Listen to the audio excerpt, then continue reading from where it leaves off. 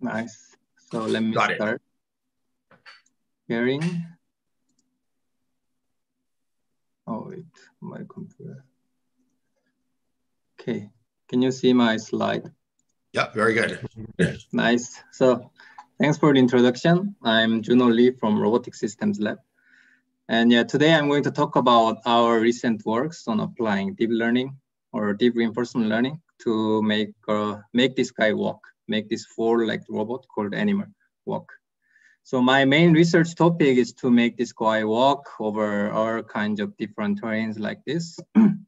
And we have found out that combining RL or deep learning techniques into our framework really helps making it more robust over large, like random terrains in the real world.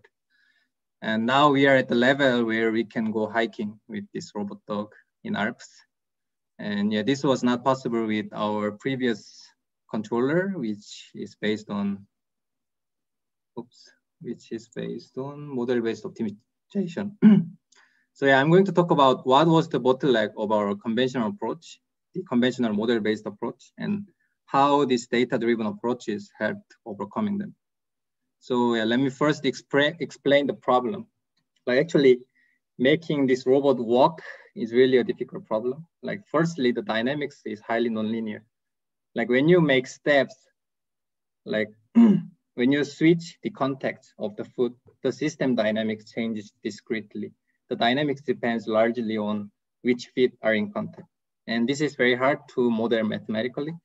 And there are so many different possible walking patterns for these four-legged robots. Like there can be many different combinations and different timings. And this is really hard to solve online on the robot. And secondly, when the robot is walking, like there are many different forces acting on it, like ground reaction force and disturbances from payload, gravity, and some disturbances from obstacles. And under this like situation, the robot has to like satisfy several competing objectives and constraints. It has to balance, it has to make use of ground reaction force to move forward, has to reject disturbances, it has to like satisfy hardware limits. So yeah, walking is a really difficult, complex, nonlinear optimization problem. So how have people solved this? Is like, so one of the most like common approaches to decompose it into sub-problems or different levels. Like for example, you first generate walking motion using trajectory optimization or some heuristic like rules. And here you generate like walking pattern and the, like base trajectory, reference trajectory. And then on the robot, you follow it using controllers that are aware of the rigid body dynamics of the robot itself. We call it whole body controller. And I think in this second part, we have quite well-established knowledge in our field. We can make the robot balance while rejecting disturbance, and we can make it walk, like follow the reference trajectories. But for the first part, I think it's still quite challenging, like solving for this context sequence and generating this full body trajectory is usually really hard, like really computationally expensive for this robot with many degrees of freedom. And people usually simplify this problem to improve convergence and improve computation time. But this often makes the solution infeasible on the real robot. So what people do to solve this big problem on this small robot's brain is to simplify the problem. So if you see the famous spot for animal, if you see them walking, they make really regular walking pattern. This is because people already handcrafted this pattern to simplify the problem. And there are several assumptions like the contact only occurs at the feet and the terrain is like static and rigid. And the controllers only perceive the world in a very simple representation, like binary context state, like if the foot is contact or not, and some approximation of the terrain. And this simple problem can be efficiently solved on the robot, and they generalize quite well on many different robots. But the thing is, there can be many corner cases where these assumptions and simple perception is not enough. Like, for example, when you take the robot near the riverside, and when the robot walks over this soft terrain, the stance, the ground shape changes as the robot steps on it. And then the foot is not stationary anymore. the assumption breaks, and sometimes the optimization solver just diverges and the robot falls over. And another problem is that a bigger problem is in this perception, actually. It's like when we take the robot to this like random forest, this interaction between the foot and the ground is really complex. It slips, the terrain crumbles, and there are many like complex like interactions are happening. But these simple binary representations, they cannot represent all these complex behaviors. So this sort of corner cases happen because we simplify the problem by a lot. And we usually resolve this problem by adding reactive controllers, which is basically a set of if statements. And if you engineer it, if you do a very good engineering on this part, you get a very robust controller like Boston Dynamics. And this part is what we want to remove using data-driven method, because distinguishing different pattern and acting on different pattern is what neural network is really good at. So let's talk about our works. So we've been working on these two aspects to reduce this assumption and improve to get the richer perception of the world. So by using model-free RL, we remove these assumptions on the controller design. And so we train a neural network control policy in the simulation using model-free reinforcement learning to generate motion, considering the full dynamics of the system.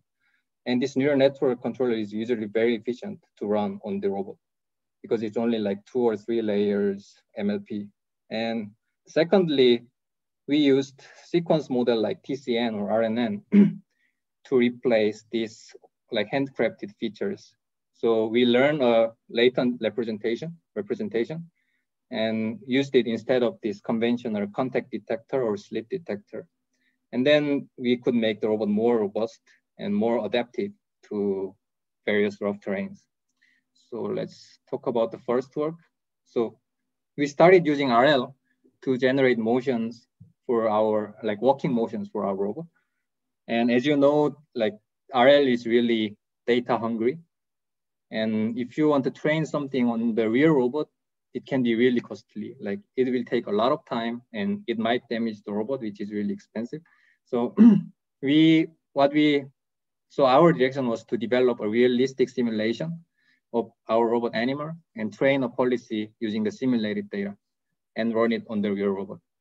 So in this work, we developed this very accurate simulator of our robot. And as you can see in this comparison video, the simulation matches the real world quite well. And what we achieved with this approach was that we could replace this whole optimization stack in this locomotion controller with a neural network that takes robot state as input and outputs the joint position commands. And as this neural network policy is like not bound to any simplified assumption or simplified model, we can generate like many new complex motions like this. So if you see this guy rolling on the ground, this robot actually makes a lot of contact with the ground.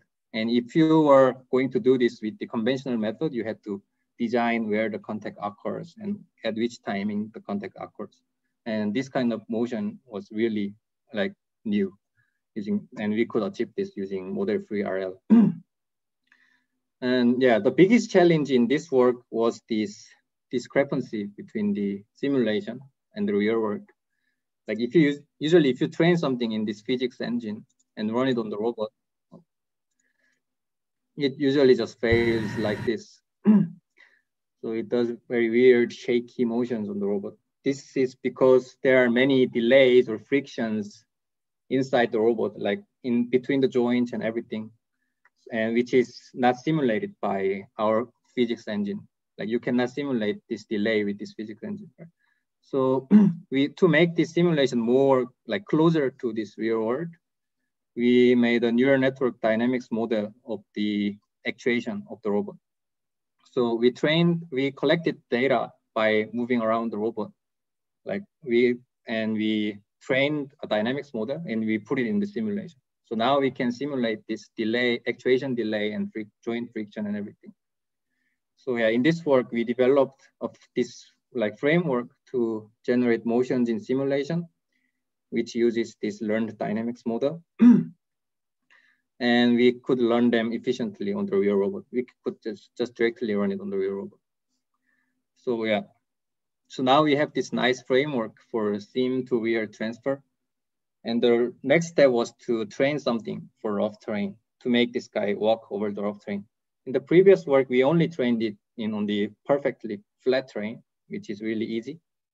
But yeah, now we are trying to give more challenges. We made these different random terrains and we applied disturbances during the training. And we command the robot to go many random directions. And we had some trial and errors. So this was our initial setup. So we have this neural network controller that takes robot states as input. The robot states consists of the base position, velocity, joint position, joint velocity. And here we added this context state of the robot, which comes from the model-based context estimator, which was inside the robot before, which is like somehow handcrafted. And in simulation, actually, adding this context state into input really improved the performance. But on the real world, the behavior really didn't match what we could do in the simulation. If you see this video here, it actually vibrates a lot. This is because this contact detector is sometimes very noisy. And we had to fine tune this detector every time we test the new controller. So yeah, we were seeking for like something more robust and richer representation of the world, of the terrain and foot interaction, rather than this binary state of contact or sleep. So yeah, what we introduced is the sequence of the measurement using the sequence model called temporal convolutional network. So this is our policy now. And what the policy gets as input is the sequence of joint state and the base velocity, base orientation. So we call it just proprioceptive measurements. And we collect the measurements for 2 seconds. And now you get this image. And this TCN applies convolution along the time axis. And you can already see that there is this distinctive pattern when the robot walks. So this TCN extracts the meaningful information out of this sequence of proprioceptive measurements of past 2 seconds.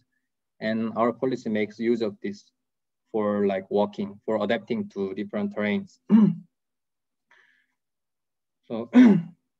So yeah, usually if you have this, TCN is usually much bigger than MLP and has much more complex input space. And if you just train it end-to-end using RL, it usually it's very hard to tune, or it usually converges to local minima very easily. So we introduced a new training method called privileged training. This is from another paper called learning by cheating. So what we did is we divided the training step into 2 steps. In the first step, first training in the simulation, we give this simple MLP policy the ground truth information about the terrain, like contact states, like noise-free contact state, contact forces, and the terrain profile around the foot and friction coefficient and everything. So this guy, this small policy knows everything around it. It learns really fast, learns the walking behavior, and it learns to adapt to different terrains really fast. And then we imitate this, we call it teacher policy. And we imitate this teacher policy using the TCN network.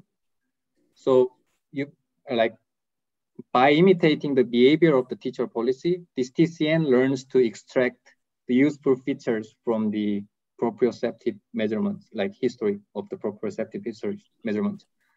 And the cool thing is we could actually decode this latent state, latent representation of the world into something we can interpret. So for example, here, the robot hits the step here with this leg, and the robot gets stuck. Then the network somehow, the policy actually understands that the terrain is elevated in front of it. So these red dots are estimated terrain profile around the foot out of the TCN. And this black arrow is the estimated terrain normal. So yeah, it can actually encode the meaningful information out of the, extract the meaningful information out of the proprioceptive measurement. And yeah, during the training, we also devised some smart way of providing gradually more difficult terrains. And now we get a very nice, very robust controller. So we actually trained 2 networks for Animal B robot here and Animal C robot here. So with the same controller per robot, we tested the controller over all kinds of terrains all around the Switzerland for more than 6 months. We took it to the ski slope. We went to some stairs and some rubbles. And there was no failure of our controller. It could really adapt to different terrains. For example, here, this thick grass is blocking the foot. And this guy tries to get out of it by lifting the leg high. This kind of information is encoded in the TCN. And yeah, here Animal B also does the similar thing when this thing is holding the leg. Yeah. And we also did some controlled experiment, and we call it foot trapping reflex. So when something is blocking the robot, its leg, it actually learns to lift the leg higher. It actually detects that there's a step and they overcome the step. This kind of behavior was only possible by handcrafting this different detector for foot trapping and different motion primitives for for getting out of this foot trapping in the conventional approaches. So in the conventional approaches, people defined at which timing the foot hits the something like if statements for this foot trapping reflex. And in our approach, this kind of behavior just emerges by reinforcement learning. And also our controller, as we randomize the slippage, the friction coefficient of the terrain by a lot during training, this guy can also, by touching the ground by the foot, it can also detect that the friction coefficient is changing.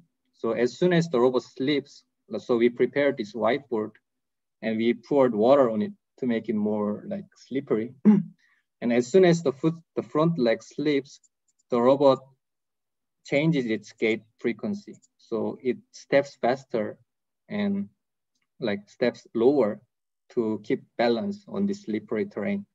And we can actually command the robot in any direction over this slippery whiteboard.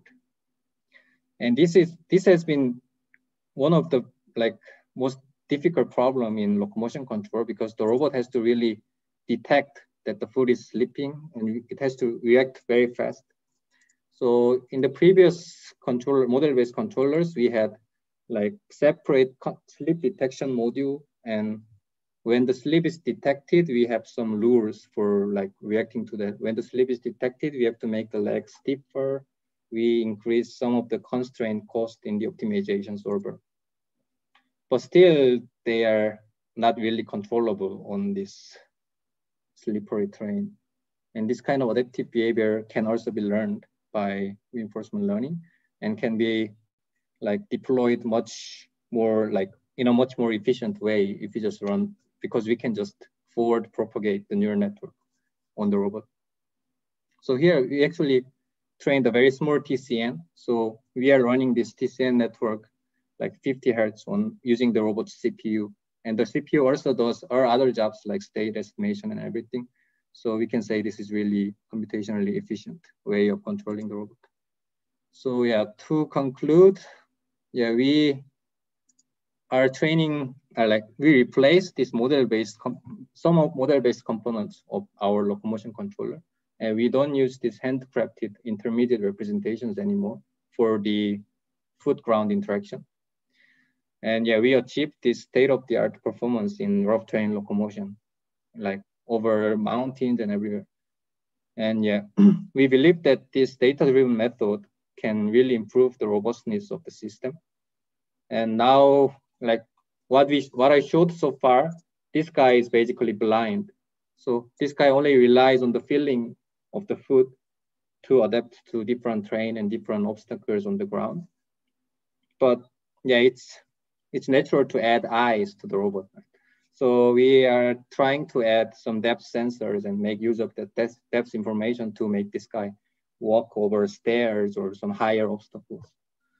And yeah, during this experiment, we actually tested this guy many times in this random natural environment. So we collected some image data for that.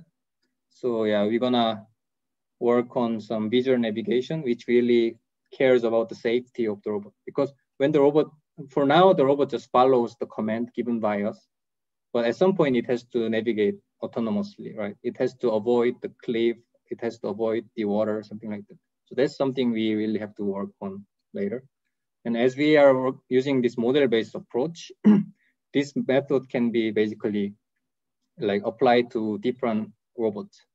So we are also working on applying it to like animal with this gate or some excavator in our lab. Yeah, that's all right, prepared today. Thanks. Fantastic. So yeah, if you have any questions, just feel free. Thank you. Thank you. That's wonderful. I don't see any questions actually on the chat. I think no people have detailed questions. I'll ask a question right now. Just quick question, Andreas. Andreas, yeah. What kind of proper? This is first of all amazing talk. Thank you so much. This is really so perfect, you know, for this audience. You know, what kind of proprioception do you use? What are the sensors? Yeah, what are the sensors? Yeah, so for this work, we have the encoders for the joint. Oh, I see. Okay. And so from the joint position reading, we estimate joint velocity. So we have joint position and velocity. And from IMU, we get the, like we integrate it and we get the base velocity, the body velocity and the orientation of the robot itself. And you don't get, since you integrate, you don't get errors? I mean, just... Yeah, there is some state estimation error. Yeah. For the velocity and thing. But yeah, we largely random, right? Like we apply a lot of noise and a lot of biases during the training. So the network we have is quite robust to this state estimation drift. Okay. And what do the feet have in them that sense? They have some kind of strain sensor? No, no, the foot doesn't have any sensors now. No, it's amazing what they're doing. There's no sensor in the foot. How do you know when you've made contact to the ground then? So by the torque? So we give the sequence of joint positions and the joint position commands, what we gave. So from the, I guess from this tracking error, it can actually know that the foot is not tracking it like. Oh, so it's like a person with no nerves in their feet trying to walk. Yeah. Amazing. Amazing. Yeah. Another question? Anybody? Okay, I have a question about slide 12, for instance. If you go back to slide 12. Okay, let me reshare my screen. And 16, I think. 16. This 12 and 16. Yeah, 12. Yes. Was it 12? Not that one. It was somewhere where you're showing the architecture. Yeah, that one. It was the one where you covered up the architecture with your animation. 14. I think it's 14. This one. Can you display 14? This Number one. 14 on the left. Yeah, just play it because I want to see the stuff that's there in the background, not this thing. Okay. Wait, where is it? Yeah, this is... No. Okay, stop. Yeah. This is you're saying this is the old way. The one on the left here is the old way. Is that correct? Yeah, one of the old ways, yeah. Okay, so you start, where do you start? Somebody commands a motion on the joystick, right? A user. Yes. Tells it to go forward. Yeah. Then you somehow run some foothold optimization first. Yeah, it's kind of based on. But you don't. I think this figure is not really accurate because the foothold optimization only occurs for the swing fit. Anyway, this is not accurate. Okay, then can you go to 16 instead? That's more irrelevant, I think, right? Where you're showing the neural network. Yeah. Not that one. I got it wrong. Keep going. I think where you showed your TCN running. Yeah, maybe that's it. Yeah. This is the transfer learning, right? Where you train. I think it was the one before, actually. You mean when where I train the dynamics model of the robot? Yeah, here. Okay. This one? This one. Okay, so you're saying that you have all the sensors coming out here. Yeah. That estimates the state of the robot, which how many dimensions does that state have? Like 100 dimensions or 20? So roughly. What the state estimator gives us is basically the twist of the base, position of the base, and joint position, joint velocity. So it's like 6 plus 12 plus 12. It's like 30 states. 30 yeah. states. Okay. Yeah. And then from this, you're estimating this stuff in the middle. Yes. And this is based on the model-based state estimator.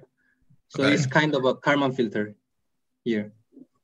And that's what I didn't like about the context state, because the foot contact is actually really relevant to the past motion in a longer history.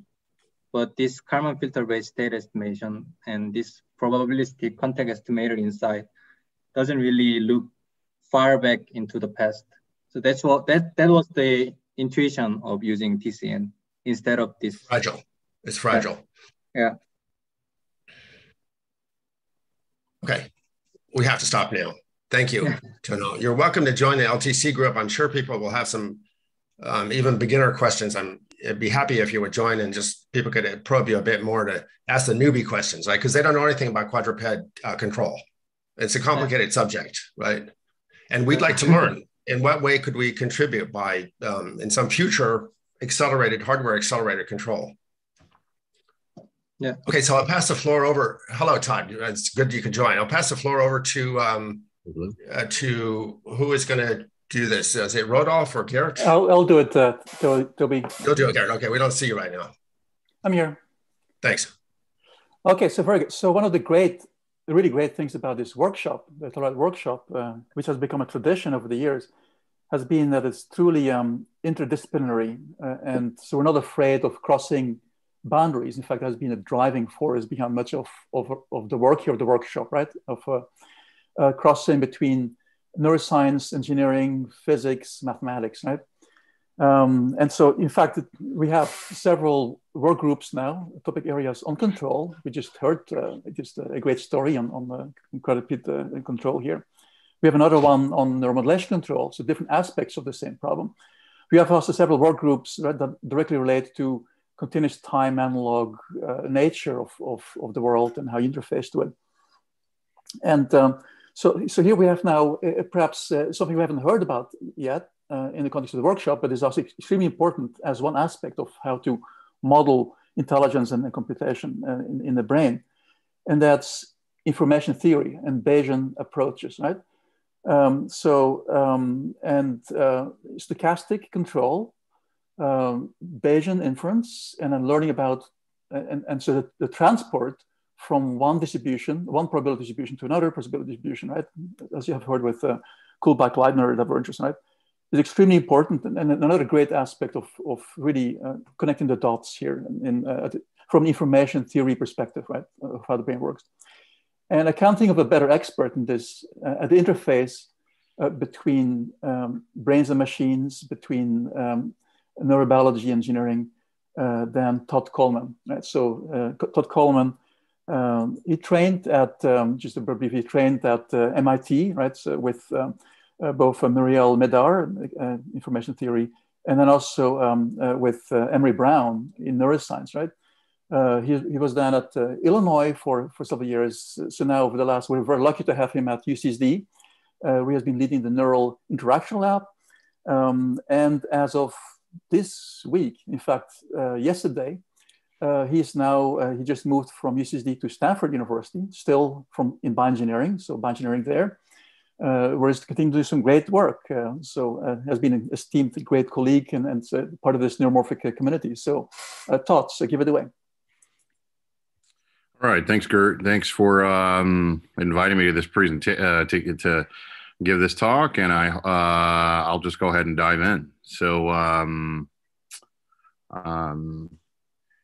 here we go. So the high-level topic of my talk is going to be on what I call transport maps. And so the high-level idea is, I don't know if any of you have seen a Plinko board before, but suppose that I have a bunch of balls that are uniformly distributed up top, and I have to generate some type of board such that the force of gravity will have them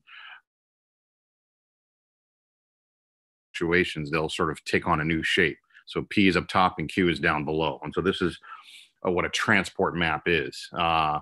And so, you know, why would I sort of care about this? Well, it turns out there's applications in active learning, Bayesian inference, generative modeling, and control. And so what I thought I could do is just give you sort of a history lesson of how I sort of stumbled into this area. And so when I started off as an assistant professor at Illinois, we didn't have monkeys and we didn't have human research where you could drill holes in people's skull, but we did have EEG. And so I got interested in EEG-based brain computer interfaces.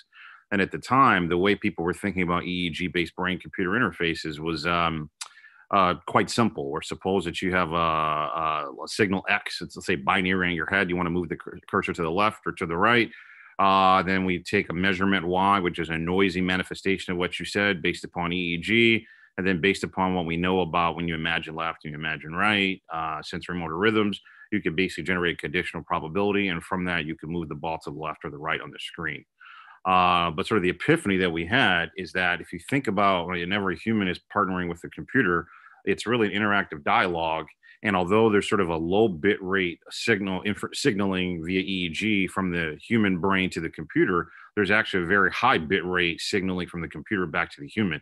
In fact, you can assume that it's basically, you know, zero noise information because you can hear and you can see the feedback that the computer is giving. And so that feedback really makes this an interconnected system that's coupled with, you know, information signaling going in both directions. And this sort of opened up the possible ways that we can think about this system. And so at a high level, how we first got to thinking about this is that, well, suppose that I have this high level intent or goal. Let's say it's like a number on the 0-1 line, W. And that's going to turn into some signaling through this EEG noisy channel where you imagine X and what we observe is Y. And that's a very noisy channel. But keep in mind that the computer can provide feedback. It can provide a query to the human. Just like if you have a number in your head between 1 and 20, I can ask you, is it less than 19 or is it greater than 19? That's a dumb question to ask. I could ask you, is it less than 10 or is it greater than 10? That's a smarter question. And then as you give me your responses sequentially, I can kind of zoom in on what your intent is and help you accomplish your goal. Now, imagine we're doing the same thing, except the intent is in a continuum. And secondly, what I hear from you is a noisier version, but I have a statistical model of what that noisy channel is. Then I can still sort of build a posterior distribution, and I can try to generate a query so that the next response that you give me is an important signal. And so the high level idea from Claude Shannon, is that if we want to maximize the mutual information or maximize how fast the posterior distribution converges to a point mass along the true underlying goal, then what we should do is we should engineer the query so that your response is independent of everything we've seen so far. And so if we stand back and we think about what this means that if I have this posterior distribution after the first signaling, f of w given y, what I can do is I can engineer my query. And it turns out that the query can be interpreted as a transformation in an appropriate sense, this S map of the original, of the number 1/2, let's just say. And so let me engineer this map. And it turns out that I need to engineer it in such a way that this equation holds. It's some undergraduate probability you can do. And what's interesting is to notice that because originally there was a uniform distribution, this first thing on the right-hand side becomes 1. And so I need to engineer a map such that its derivative is a density. Well, I can integrate both sides and I know how to treat that. And so what we can do then is we actually then develop some fun systems where we took numbers on the 0-1 line and we mapped them to possible paths in two-dimensional space. And so the high level idea right here is that you have a desired path, which is this green path. And through this mapping that we see in the middle right here, that corresponds to some number on the 0-1 line. Up front, we think it's uniformly distributed to be any of these paths. And so we display one path to you, and that's quote unquote the median path. And it turns out that's the optimal query to maximize mutual information. And then you look at the first location where the paths differ. Is it clockwise or counterclockwise? That corresponds to less than or greater than. That's your signal for imagining left or right. We obtain some new information. We have a new posterior distribution. This red point corresponds to the optimal query. and then we display a new path to you. It ends up being this blue path. Notice the green path is the same because that's your high level goal. That's what's in your head. And we keep iterating through this process. And what you notice is the posterior distribution is beginning to sharpen and hone in on the true underlying path. And notice that the blue path and the green path are converging. And so we sort of showed this, that these are the types of tools that you can use when you can explicitly take into consideration the fact that the computer can provide signaling back to the human and can query and in smart ways. And we then wanted to, showcase this on tops of sort of Google Earth. And so we did this. And so in this case, the true underlying path is in my head. And so I'm using EEG system. And what the red and white path is the query that the computer is providing. And over time, as we sequentially sequence, you can see I'm specifying this path from the West Coast to the East Coast. And these are the types of things that we could do. We actually went one step further, and to deliberately be provocative to the brain-computer interface community, we wanted to do something that would kind of challenge how people think. And we said, okay, what we're going to do is that we're going to fly a remote-controlled airplane over the cornfields of Illinois just with your brainwaves. And so we did this, and here's a simple video explaining this. And the whole time, our postdoc Ray is literally just imagining left, imagining right by comparing the desired path to the path that's shown. Is it clockwise? Is it counterclockwise? And you can see the plane flying, and it's flying along the path that he's sequentially specifying. So this was not meant to say that in the future you're going to be flying airplanes with your brain, but it was to be deliberately provocative about how, really thinking this as a set of interconnected systems, and engineering the feedback and the query from the computer to the human is something that can greatly improve the performance of these types of systems.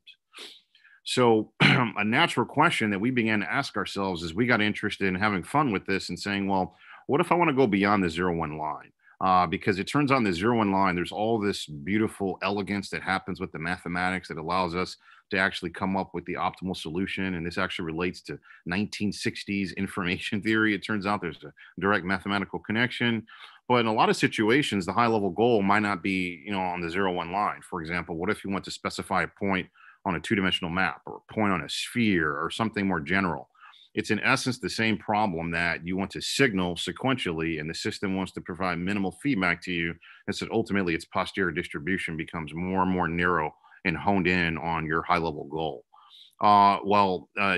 Shannon basically, so the essence is the human is comparing the query. The human is in blue, and it's comparing the query to the high level goal to perform this signal. And remember, this signal might be a discrete signal, especially if it's an EEG based system. And so this is sort of a low bit rate forward channel, but the feedback channel is very high bit rate, and we want to engineer the query appropriately. And so it turns out that, from Claude Shannon to maximize mutual information or maximize the rate at which the posterior contracts, we still need to make sure that the subsequent signal from the human is independent of everything that the decoder has seen so far. And it took me a long time, around 2010, to think about this, but then I noticed that there's this connection with the Jacobian equation that occurs from probability, and then there's something in partial differential equations that occurs that appears to be related.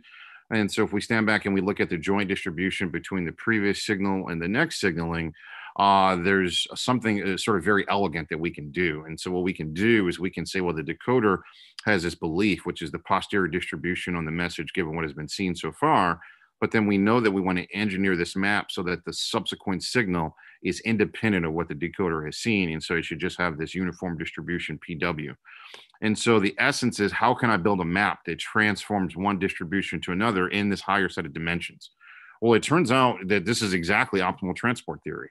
Optimal transport theory is about trying to figure out the map that has the lowest sort of average energy that transforms a sample from one distribution to another. And so I said, aha, there's this whole elegance of optimal transport theory that we can relate to this. And so this is, basically exactly what we did. And so the essence is that you can imagine that what you end up doing is you're performing this warping of the map so that areas that have higher probability are zoomed in on, and areas with lower probability are zoomed out on.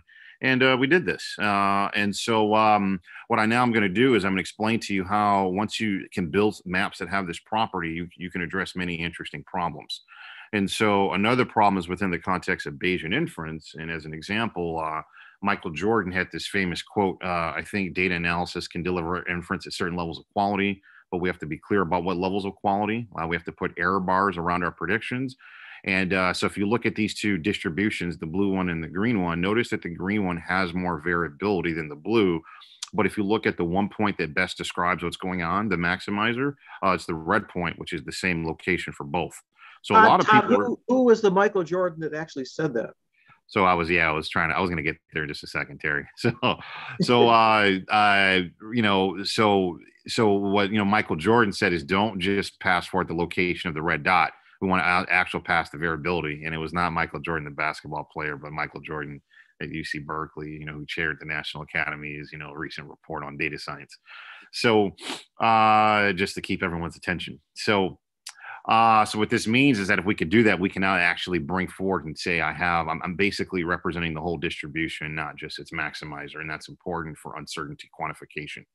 So, how could we do that within the context of what I just mentioned? Well, a lot of situations, right? What I can think about is minimizing, some expected loss given the information that I had so far. And so if I can imagine that if I want to make a decision, let's say, so I have this action A that I want to take that on average will minimize this loss with respect to what I have. Well, suppose that I could generate samples from the posterior distribution.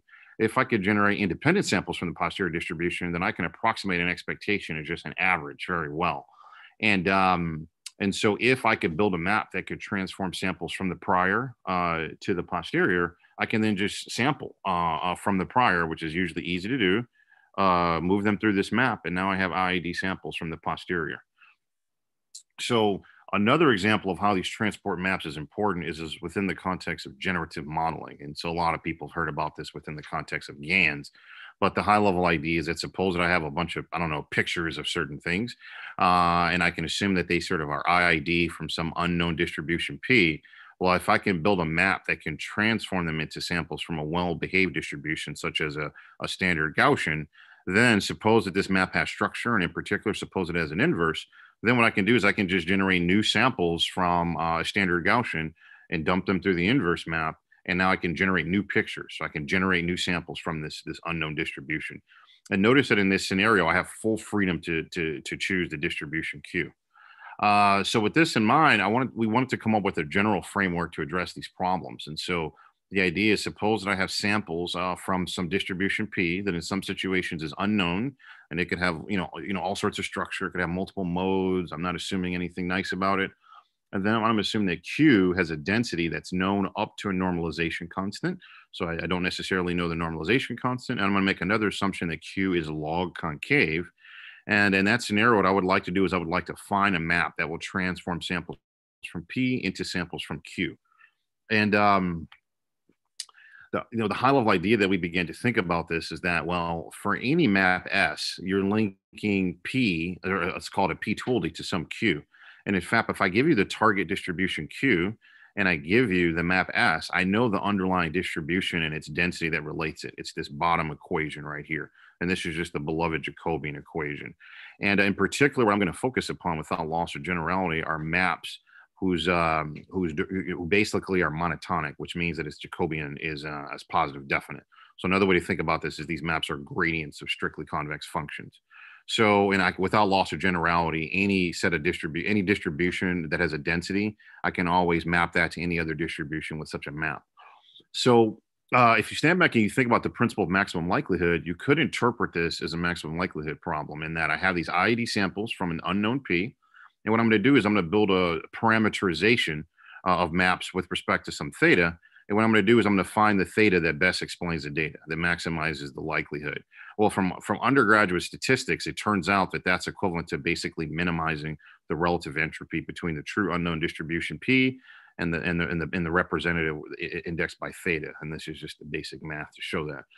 So in some sense, what I could imagine doing is trying to do that with respect to these maps. So now the theta corresponds to a map, an infinite dimensional object. And so what I could do is I could try to do a one-shot minimization of the relative entropy, or basically try to vary the map S until the P tilde is as close as possible to the P. And then ends up being this underlying equation right here, right? Because of the Jacobian equation. And so after I take the negative log, it becomes what you see here in the bottom. That's nice. However, unless P and Q are close to one another, that map is going to be extremely nonlinear, and this is going to be a difficult problem to solve. So what we got interested in is borrowing something from statistical physics. And so it turns out that there's something called the Langevin equation that people like Terry know very well. And so this basically is supposed, now that I want to do this sequentially sort of over time, right? So what I can do is I can represent the distribution Q, my target. I can just represent it as a Boltzmann distribution. And so I have an underlying energy, and I have Z being my normalization constant.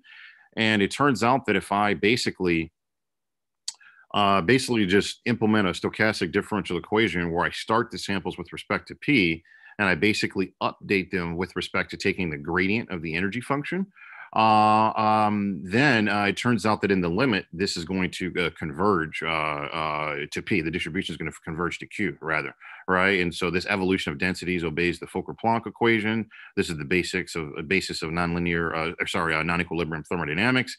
And so this is all very well known from statistical mechanics.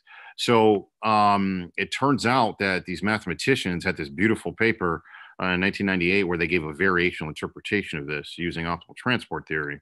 And basically what they show, what I'm showing is it has lots of citations. And basically what they showed is that the evolution of the Fokker-Planck equation, the evolution of those densities, can be thought of as a gradient descent over the space of distributions, where what you're doing is you're basically, it's the gradient descent of the relative entropy between where you are and the target, but the distance measure that's used is the Wasserstein distance that I alluded to before. The optimal or the minimal energy it has to take to basically transform samples from one distribution to another. And so what's very nice about this is underneath this Wasserstein distance, it turns out there's always a transport map. And so, yeah, so this basically is equivalent to this is another way to think about what the Fokker-Planck equation is doing. Something else that's nice is some other mathematicians showed something very nice, is that when Q has a lot of structure, like for example, if it's Gaussian or something like that, and in particular, if it's log concave, then the evolution of the relative entropy between where you are and your target, it basically converges exponentially fast. So this is something that's very nice. And so that means that you can bound what happens after you did it for a finite number of steps. So what I got interested in doing is saying, well, I don't care about the evolution of densities. What I really care about is basically finding the underlying map that links a density at time, let's say K, to a density at time K plus 1. So, this statement basically is a statement from the variational interpretation. And now what I can do is I can build an analogous statement where now I basically do the same thing, but I look at this quadratic with respect to the underlying map, the map that's linking these two distributions together between time K minus 1 and K. And it turns out what I can show, what we're able to show is that if you perform this minimization, the evolution of the densities is exactly the same as in the Fokker-Planck equation. But now what I'm explicitly doing is I'm searching over these maps, right, that do this. So in some sense, what I'm doing is I'm trying to sequentially build maps such that if I start off with a sample at, a P at time 0, then I take a small step H, and now there's let's call it a P1, and that's a little closer to Q. Then there's a P2, there's a P3, and each one of those maps, when I compose those maps together, are transforming it towards Q. So this is very much in some sense like what a GAN is doing, but the way I'm thinking about the problem is differently. I'm not representing it necessarily with respect to a neural network. And so something else that's nice about this, what we can show is that when Q has is log concave, then each step of this optimization problem is, it turns out, is a convex optimization problem. Now keep in mind, this is a convex optimization problem over a space of maps, but it still is convex, right? So it's very nice. So I'm going to fast forward for the sake of time. What I'm going to say is what we were able to do is that we were able to parameterize these maps, and we were able to exploit the convexity. You can prove some other nice things theoretically about the fact that when Q is log concave, you can guarantee that this parameterization in the limit is exact. And we were actually able to implement this using principles of ADMM. And to the people in this audience, what's very nice about this is that this is just one parameterization that we made. But once we've characterized all the math that takes place, you could basically implement this in a variety of ways, potentially with a space of neural network or the types of neuromorphic things that you guys do. And one thing that's very nice about this is that we basically, it's a constrained minimization problem, but you have a bunch of individual functions of S. And so what we can leverage is the principle of ADMM, we can generate appropriate auxiliary variables, and we can basically perform this minimization. And what's very nice is that a lot of these are basically just quadratic minimizations. And, you know, quadratic minimizations have closed form solutions. And so what we're able to do is to basically have closed form updates for all of these variables except for one, and only one variable requires a point-wise minimization.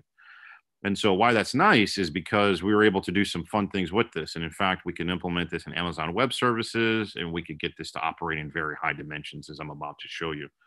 So also, if we use GPUs, then we can drastically improve the complexity as we increase the dimension. Now, imagine if we did this with neuromorphic stuff, we can move even faster. And as I said before, this is a composition of maps. So in that sense, it's like a neural network. And here's just an example of the simulation of sort of how this works, right? And you can see that we're starting off with a bimodal distribution, and as we compose these samples and they become transformed, it's little by little converging to a target distribution, let's say, for in this case, which is a Gaussian. So, you know, what can we do with this? And so I'm going to fast forward through this because I lost a little bit of time and I want to keep you guys on schedule. But we basically were able to now solve the brain-computer interface problem in higher dimensions. And we were able to do this very rapidly. And I'll fast forward through the details, but what we were actually able to do is we're actually able to have a multi-human brain-computer interface. So we had multiple people collaborating to solve a common goal, and we engineered this the appropriate way. And we had one engineer in Puerto Rico and another engineer in La Jolla, and they jointly were searching for a target of interest. And there's a sequential updates of queries, and it builds upon all this math that I told you about, and it actually worked. And as you can see, the posterior distribution that the computer sees up front is uniform. And then after a couple of iterations, the distribution looks like this. Red corresponds to higher probability. And after 9, you see that most of the probability is concentrated in a very small area, and we're zooming in on a part of La Jolla. So very nice that we're able to do this. There's a phrase from David Blackwell that I like when he says, I'm not interested in doing research. I never have been. I'm interested in understanding, which is quite a different thing. And often to understand something, you have to work it out yourself because no one else has done it. And so, what I mean by that is that when we had to go to higher dimensions, the information theory for that didn't exist yet. We had to sort of develop it, and it turns out there was a connection to optimal transport theory and mathematics. And so that's the fun thing about being motivated from a neuroscience perspective. We're able to come in and bring new mathematics to information theory. And so, you know, in terms of Bayesian inference, you know, we can solve this problem very nice. You can see here are samples from a prior distribution, and eventually there are samples from the posterior distribution on the right. If you have the 95% prior interval, or 95% of the samples are, you can literally take every point on this red circle and dump them through the map, and you now have posterior credibility intervals, which are nice from what Michael Jordan said. And going back to what he said, we basically engineered an example where the left column corresponds to the blue, right? We have many samples, and so your the same point estimate, negative 3.9, 3.9, corresponds to the same red dot. But on the left column, you see that the posterior credible interval is very narrow, whereas on the right-hand side, when you have fewer samples, it's much more wide. And this is what allows us to do when we have these transport maps. This basically just shows that if you compare this to Markov chain Monte Carlo, performing this approach is superior because basically we have IAD samples as compared to samples from a Markov chain. And then we also were able to do this with generative modeling. And so the scenario that we did is, for anyone who's seen papers in deep learning, we basically, so remember what we do is that we have samples from P. Remember, P can have arbitrary structure, and then we learn the map that transform them into samples from Q. And then what we do is we take Q and we shove them through the inverse of the map. And it turns out with our framework, the inverse of the map is guaranteed to exist. So we take samples from Q and we dump them through the inverse, and then we get new samples from P. And so we actually were able to do this in 784 dimensions with the MNIST data set that many people have seen. So the top is the samples that we learned from, and the bottom are the samples that we generated. And just to summarize, what's unique about this approach is that the complexity is linear. The number of samples is polynomial with dimension D. It's backwards compatible with point estimation methods. And what I like about it is it develops this nice connection with computation of fluid mechanics, non-equilibrium thermodynamics, and convex optimization.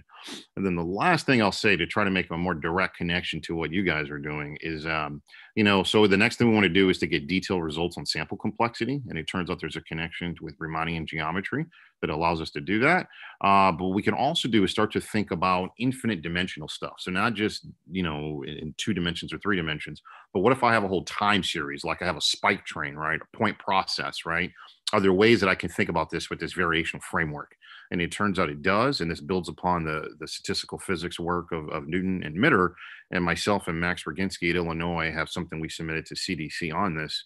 And the high level idea is we can think about controlled diffusions. And here's a stochastic differential equation, a controlled version of it. And we have a cost function that we would like to minimize. And it's well known that with this type of framework, there is you can sort of define the optimal control in terms of an appropriate conditional expectation. And we can link all of this to the stuff that we were doing. And what's nice about this is it builds upon basically all we really need are probability distributions that are absolutely continuous with respect to one another. And what's nice about this is that we can do this with point processes. And so imagine if I start off with samples, let's say from a standard Poisson process, but I want to transform them, I want to perform neurostimulation or neuromodulation so they start to behave with a desired non-Poissonian structure. It turns out by looking at the underlying distributions that define these 2 things, we can sort of implicitly define the control to do that. And so with that, I conclude my talk. It's 9 o'clock on the dot. Red ocean, blue ocean. Red ocean is cutthroat competition in existing industries. It turns the ocean bloody red. My philosophy to the students is more like blue ocean. I like to look at areas that are untainted by competition, or there's good areas for growth, and I like to pursue research topics in that area. So with that, I conclude my talk, and I know it's 9 o'clock, and I don't want to be late for Kwabena. Thank you. Thanks so much, Todd. There are a few questions in the Slack channel. And also feel free to unmute yourself and ask questions. So can I ask you a quick question, Todd, before we move on here? You mentioned that you started with EEG at Illinois because there wasn't any brain recordings, but you're moving to Stanford now, where Krishna Shnoy and others are recording spikes. Right. And so brain machine interface here with spikes. Is that on your agenda? That's definitely something I want to explore with him. And so, Krishna has always been a great supporter of mine and a mentor. And I look forward to touching base with him. And so, it's going to be fun to explore these topics again, where we have higher fidelity signals, but, similar types of mathematics can be applied. Yeah. Mm-hmm. So I know there was questions. So Guido, you had a question. You want to unmute yourself? Sure thing. So I love this talk and fascinating concept to kind of allow this mutual adaptation. I was wondering if you have anything you can share about how the participants kind of describe the process, and whether, kind of the human experience there is something along the lines of, if they feel like they're adapting to the computer, they feel like the computer is adapting to them, or there's some kind of like negotiated code book that emerges between the two. I don't know. Oh, you're talking about when we did the multi-user brain-computer interface. So great point. So a couple of things. So remember that I wanted to engineer the feedback to be as minimal as possible. So remember, I said compare the 2 paths, look at the first location where they differ. Part of the reason I want to do that, because there's kind of a human factors thing. Like whenever you have a human interacting with a computer, you cannot have the computer ask you something that's very complicated where you have to do a lot of mental calculations to perform the comparison. So that's why we wanted to engineer the minimal amount of feedback to do that. And it turns, And so, comparing 2 paths and looking at the first location where they differ, that seems, quite sensible and easy to do. And then in the other situation, we just drew a red, diagonal line, and you had to compare, is the point of interest above it or below it? So we were very deliberate in trying to make the feedback to the human as minimal as possible. Now, another question that you asked is, does the human adapt to the interface? It actually does in unanticipated ways, because actually also the way your brain signals the EEG information changes. And so we had to actually, that noisy channel, P of Y given X, which is the mapping between your high level goal and the EEG, that itself is a dynamic process. And so we had to develop appropriate algorithms that could accommodate that. And so that was an unintended consequence. From a information theory perspective, you typically think that the statistical model of the noisy channel is fixed. but it actually is changing. And so that was another layer of complexity when dealing with humans we had to deal with. Yeah. That makes sense. Well, fascinating. Congrats on a really cool novel concept there. Thank you. So there's several other questions in the on the Slack. Just one question that so Moe and Michael raised about dimensionality, right? So how many parameters you have to deal with, say in 2 dimensions, or right, for getting this map? How does it scale? Great question. So as I mentioned, we were able to go up to 784 dimensions and still be able to get this to work in the cloud with Amazon Web Services. So remember I mentioned something about sample complexity. So that is the one sort of hidden thing that I haven't completely nailed down. So you can always generate more and more parameters, and what we can show is in the limit of more and more parameters, you're getting a better and better approximation. What we've noticed is that basically the complexity is there's some clever ways that you can use a sparse number of parameters is basically quadratic in the number of dimensions of the problem, and you can get really good performance. Those things we haven't completely proven, but we've done heuristically. One of the things that we still want to do is to come up with ways where we can actually prove that mathematically. Yeah. Very good. Well, let's thank Todd for an amazing talk. Kwabena, so we go from Todd to Kwabena next door. Sorry, I took 4 minutes from you, Kwabena. Well, 25 minutes is tough.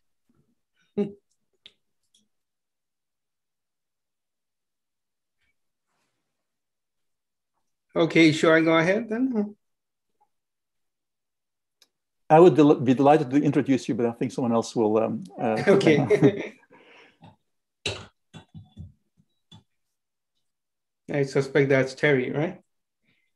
Not Terry. Not Terry. It should be Terry Stewart or Terry Stewart or Jennifer Hassler. I'll introduce you, Kwabena. How's that? Go for it, please. You go ahead and introduce. Yeah, Kwabena has been part of Carverland many years ago. It was all exciting where neuromorphic engineering started, and he's been doing some great work. Initially, at one of the very first silicon retinas. He was also with Andres Andreu at Johns Hopkins before that. So he has really been driving the field of neuromorphic engineering in different ways. So at UPenn, he developed several other generations of silicon retinas, but then at Stanford, he has been doing NeuroGrid and other systems that really get deeper into the brain, cortical representations, and is doing some fantastic work. I won't steal more of your time, Kwabena, so please tell us about all the exciting work you've been doing. Yeah, thanks, Gert. I'm not going to talk about any exciting work. I'm going to talk about the next frontiers and neuromorphic engineering, computing, and intelligence. And thanks to Terry Stewart for that awesome title. Terry Stewart has a skill at coming up with names, and so whenever he comes up with something, I'm like, yes, let's go. So, and thanks to Terry and Jen and co in the ANT workshop for the invitation. Can you see my screen? See my slide? Not yet. Oh, I see. Yeah. Okay. Because I didn't. Yeah, you're supposed to do these things in order, right? So first I have to share it. Okay. So let me share that desktop.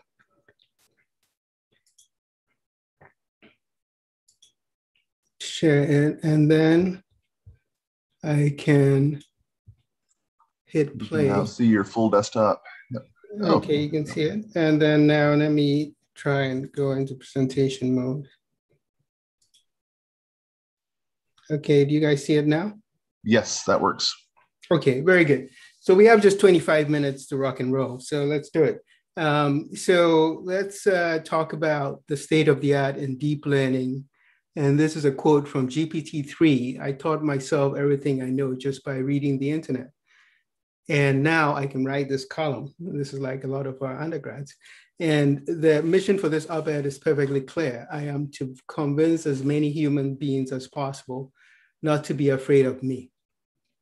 And this is what the editor of the Guardian news magazine, which published this column, had to say about GPT-3. Editing GPT-3's op-ed was no different to editing a human op-ed. We cut lines and paragraphs and rearranged the order of them in some places. Overall, it took less time to edit than many human op-eds. So this editor is saying the thing is performing at human levels. And, but there's, other things it does well, things that it doesn't do so well. There's memes about it on the internet. It can write poetry, it can do all kinds of things. So the knowledge is very versatile. And how does it work? Basically it's processing these words sequentially. So you feed it a prompt like recite the first law of robotics, and it responds with a robot may not injure a human being. These words are actually represented as the 2048 here is mentioning that it can look up to the past, something like 1,500 words, 2.5 pages, because we're actually talking about tokens, which about 1.5 tokens per word. Okay, and these tokens are sort of vectors that represent parts of words or short words and so forth. And people talk of an embedding of these words in some Euclidean space, right? And some very high dimensional Euclidean space, because these vectors can have like 12,000 components, right? But basically the idea here is that you're passing these vectors through a stack of what are called transformers. They can be decoders on the sort of, one stack, and then encoders in the other. You can think of it that way. And it turns out that, the more words you feed in, the larger the context, amount of neighboring text you look at, and the more deeper the stack, the better it performs. And I'll get into that in the next few slides. But this is in GPT-3, there's 96 of these, this stack is 96 layers deep. And each of these layers has something like 3 feed-forward, classic neural network type layers. But there's actually something very special happening in one of these layers, which is called attention. I don't have time to get into it. But the idea is that while it's processing this word, it's attending to the previous words that occurred that are relevant to understanding what that word means. And so there's a mechanism for selecting which words those are, called attention. And the other point here, it's autoregressive. So once it consumes all the text or the prompt, it predicts the next word, you feed that back into itself, and then it produces the word after that, and so forth. And so you just prompt it and it can write the whole column that I quoted from. But my point is really to sort of point out something that's a little bit scary here about, there's a lot of things that are scary about it, but the part that we are interested in as neuromorphic engineers is scaling, what's the computational complexity of these tasks? How does it compare to the brain? And could some ideas from the brain help to address this? Okay, so this is going to tell you about basically the idea of attention is all you need. There was a paper by that title appeared in 2017, and OpenAI jumped on this and scaled it to this network too. So in 2018, they released GPT-1 with 117 million parameters. It had a stack that was 12 decoders deep. And the dimensionality of each of those vectors was 768. And then in 2019, just a year later, they increased the stack to 48 layers, dimensionality to 1600, 1.5 billion parameters. And in 2020, last year, GPT-3, which is what I told you about, appeared. And just 18 months after GPT-2, it had gone up from 1.5 billion to 175 billion parameters. And it had gone to a stack, height of 96 decoders and a dimensionality of 12,000, over 12,000.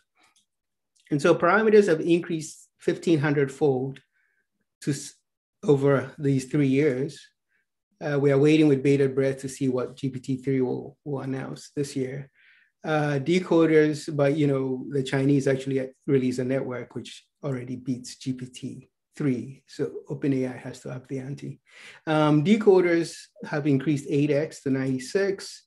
Dimensions have increased of the sort of embedding space, have increased 16x. And attention is actually operating in a 128-dimensional subspace of this 12,000 dimensional ambient dimensions. And that's, you're projecting to those subspaces, and then you compare a query from one word with a key associated with another word, and you then output the value that corresponds to that key. And it's operating 96 of these attention heads in parallel. So each of these decoders has 96 different heads that are attending to different words and figuring out different things simultaneously in parallel in each of these layers.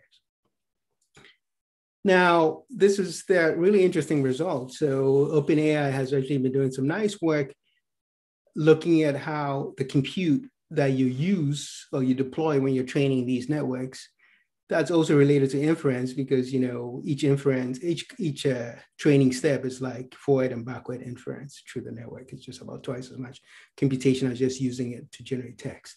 And so this also tells you how, you know, the compute just to deploy these networks is scaling.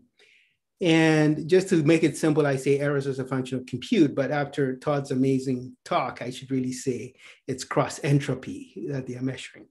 And so yeah, just to show that I can understand what Todd is talking about. And but you know, so layman can think errors, but it's just getting better, right? And so downward is better, okay? And if you look at this plot here, you know, for which was a paper about the scaling laws of autoregressive, these kinds of language modeling models, and it also generalizes to other kinds of modeling, autoregressive modeling. You see here, like if I take this curve here, which corresponds to GPT-2, which had its like 1.75 billion parameters around here. And, you know, I train GPT-2 and I keep training it with more data and more compute, right? I'll find that my cross entropy drops and drops and drops, and then it asymptotes somewhere here. And I hit this knee where it's basically asymptoting. You can see it more dramatically here. And so what it turns out is that if you were actually continuing with trying to train more data, more compute, GPT-2, you sort of intersect this curve here, which corresponds to GPT-3 with its 117 times more parameters. So it's got this 17 billion parameters up in here. And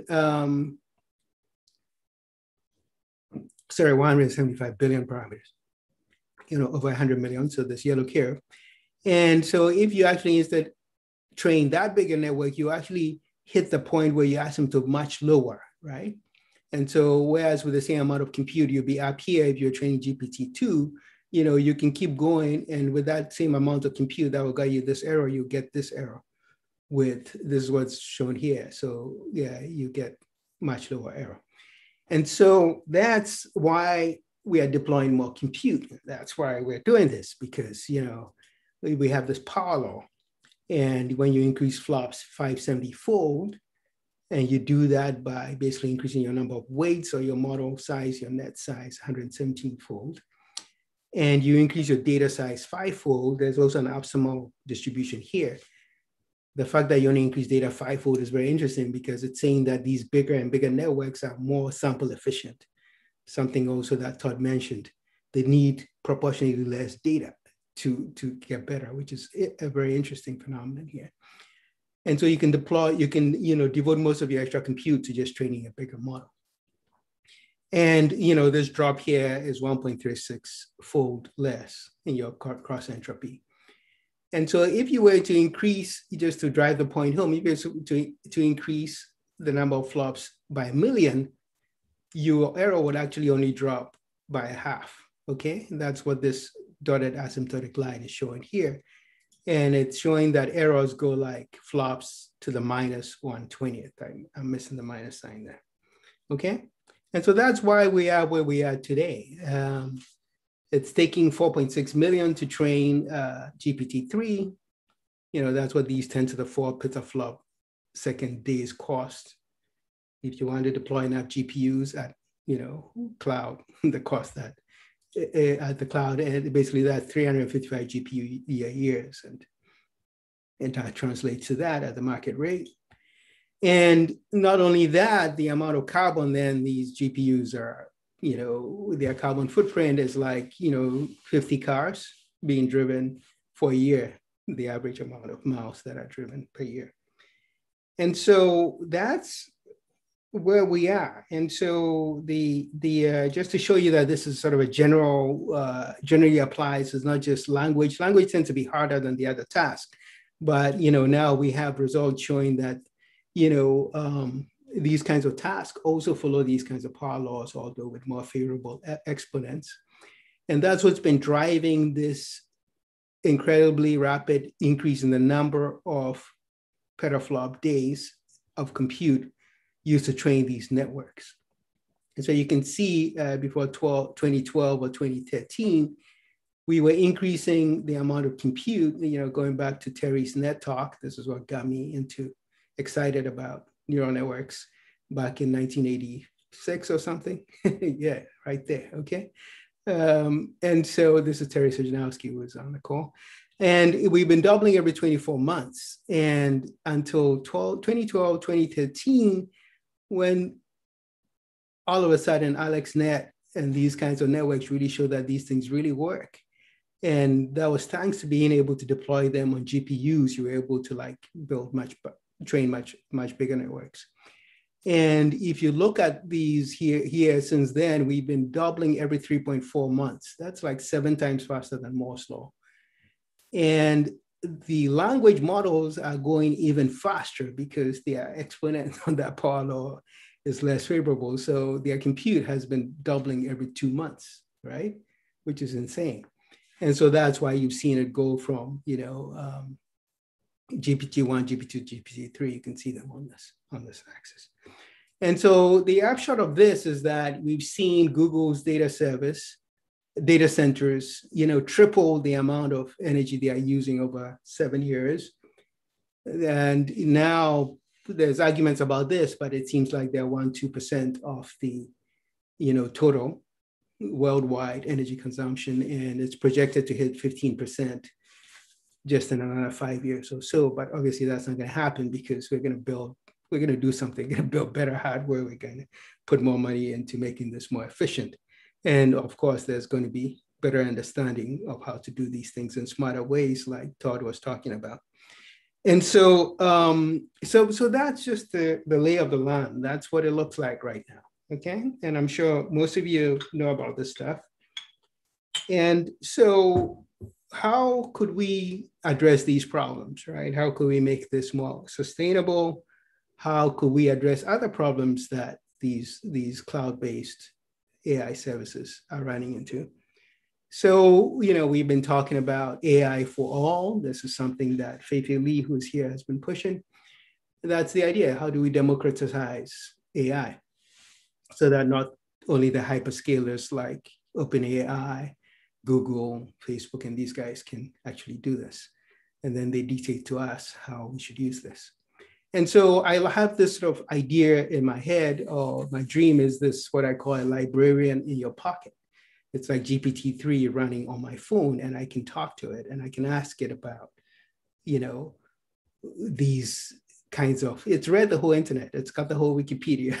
It's got 10,000 books and so on and so forth. You could ask it anything you want and it will tell you. And we could have much more intelligent conversations than I'm having with Siri right now in my house, or actually my kids, or some kids are having because I don't use it. And what would that take? Well, you need a processor that's only 15 times faster, but it will have to have a battery that's 180-fold bigger. In other words, the energy efficiency has to improve by 180-fold. GPT-3 has 175 billion parameters, and that actually already fits on your smartphone because, 2021 smartphone has 1 terabyte of, solid state disk, okay? And so it's really compute efficiency that's the limitation. And this is what Kwabena is saying back in 1990, that it's energy efficiency. And nobody cared. People were like, you just need to go faster, and all that stuff. But okay, so that's how we ended up in the cloud. But if we are going to actually move the cloud to the phone, what are the benefits of doing that? We're going to save lots of energy because of the improved energy efficiency.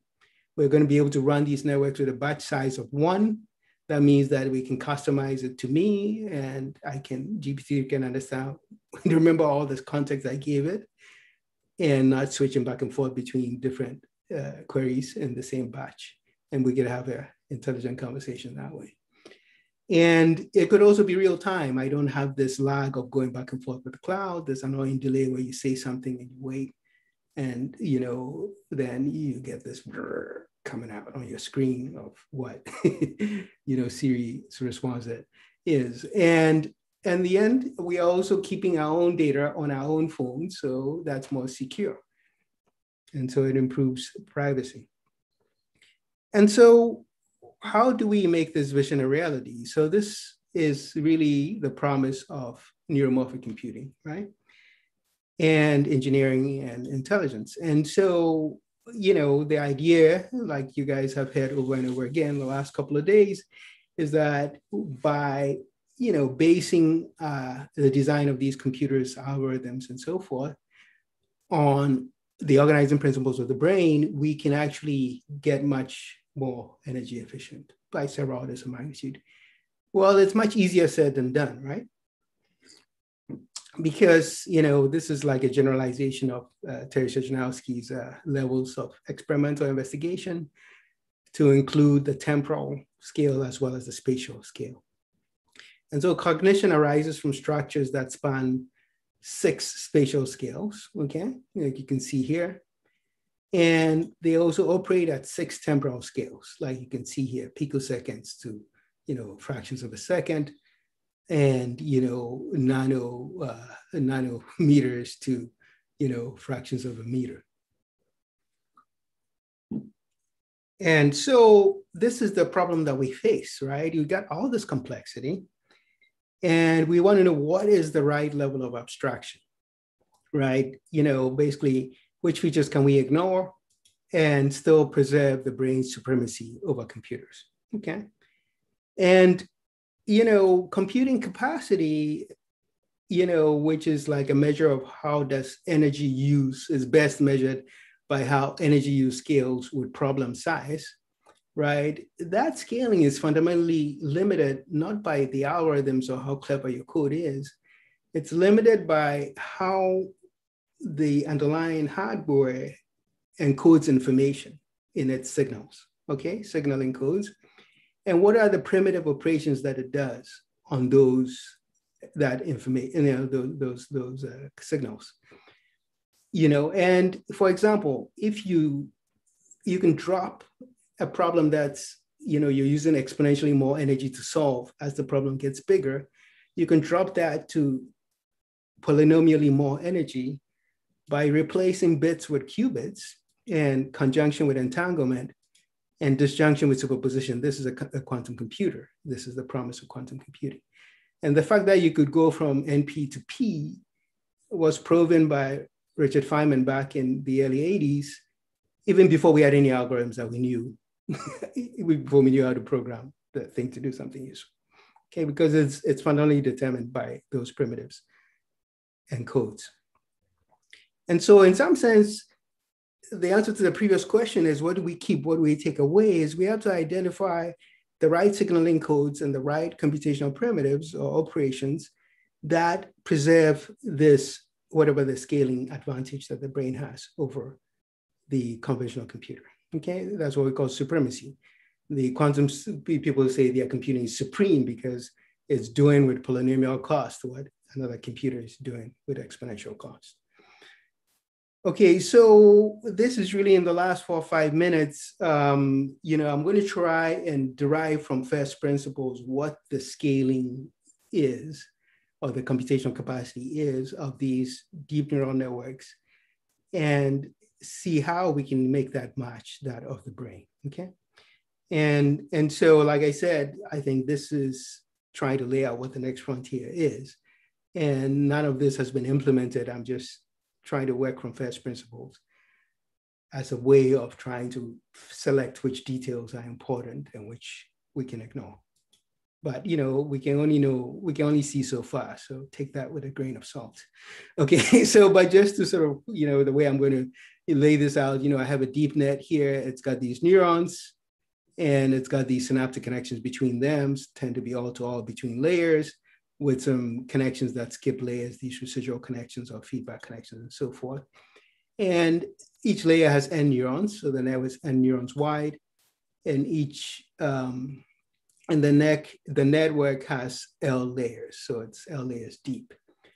And so what we're going to do to compute how much energy it takes us and how that increases as we build bigger and bigger networks is we're going to lay out all these n neurons, which is the L times n, little n. And we're going to wire via synaptic connections, the feed-forward or recurrent ones, and the residual skip or feedback connections. These are sort of non-sequential between the layers.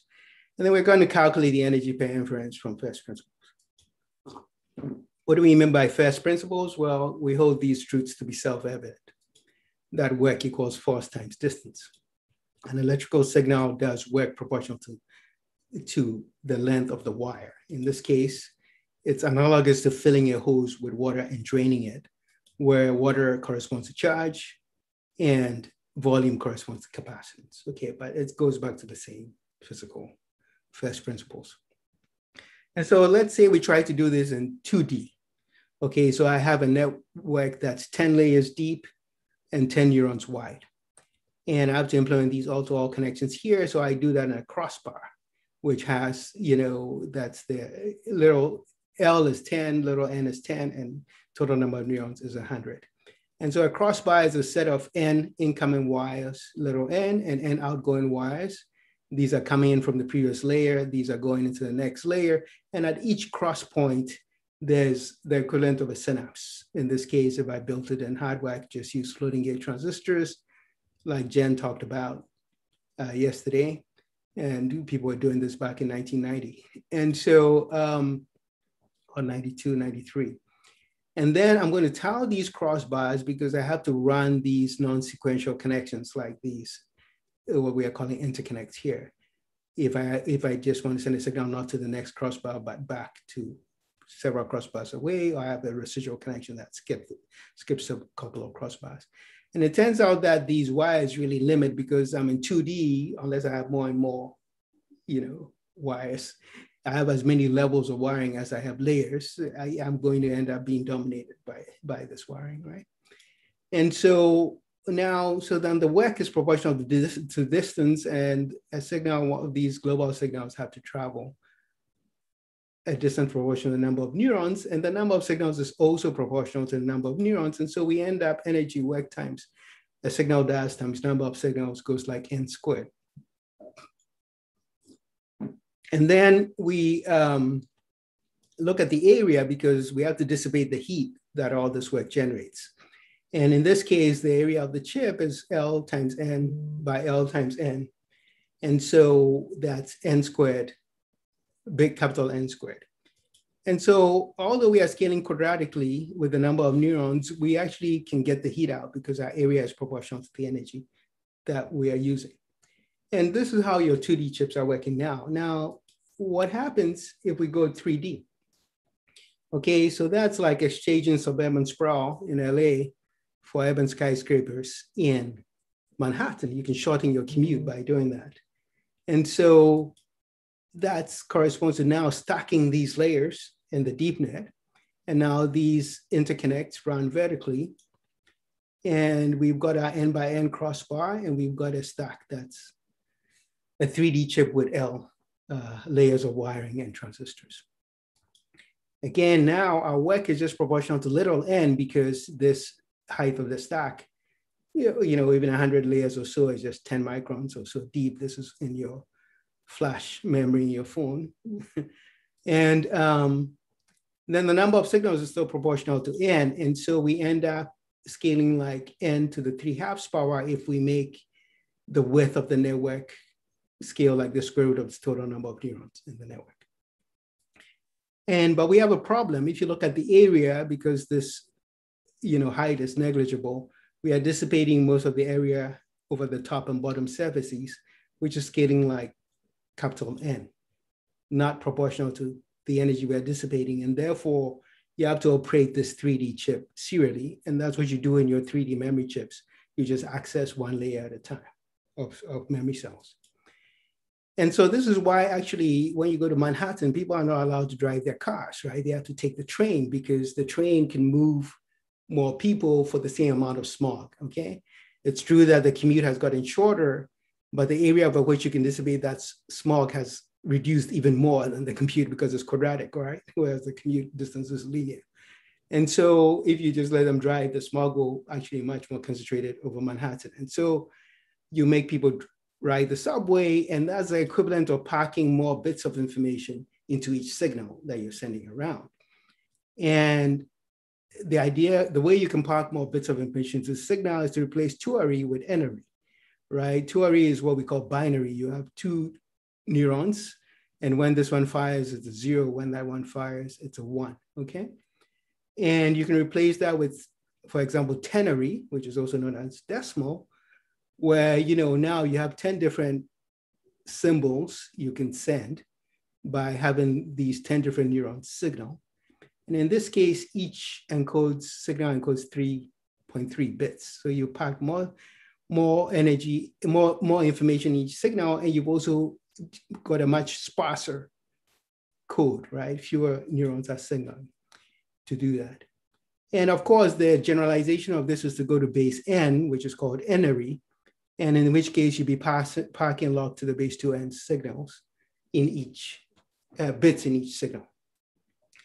And this seems to be what the brain is doing. It's actually encoding information in these sequences of spikes where, you know, the first place in that decimal number is this red spike, the second place is this one, and the third place. So the sequence corresponds to different, the rank in the sequence corresponds to different places in the number system. And so what happens if we do this? You know, how does our scaling change? And I think I have just like one or two slides left, okay? And wrapping up, so I'm wrapping up. So what happens if we're able to do this? Well, we can take advantage of the fact that data resides on a manifold here. Like you see here, this would be a 2D manifold that's in a 3-dimensional ambient space. It's like you're getting 3 signals into a network, but they only have 2 degrees of freedom. Okay.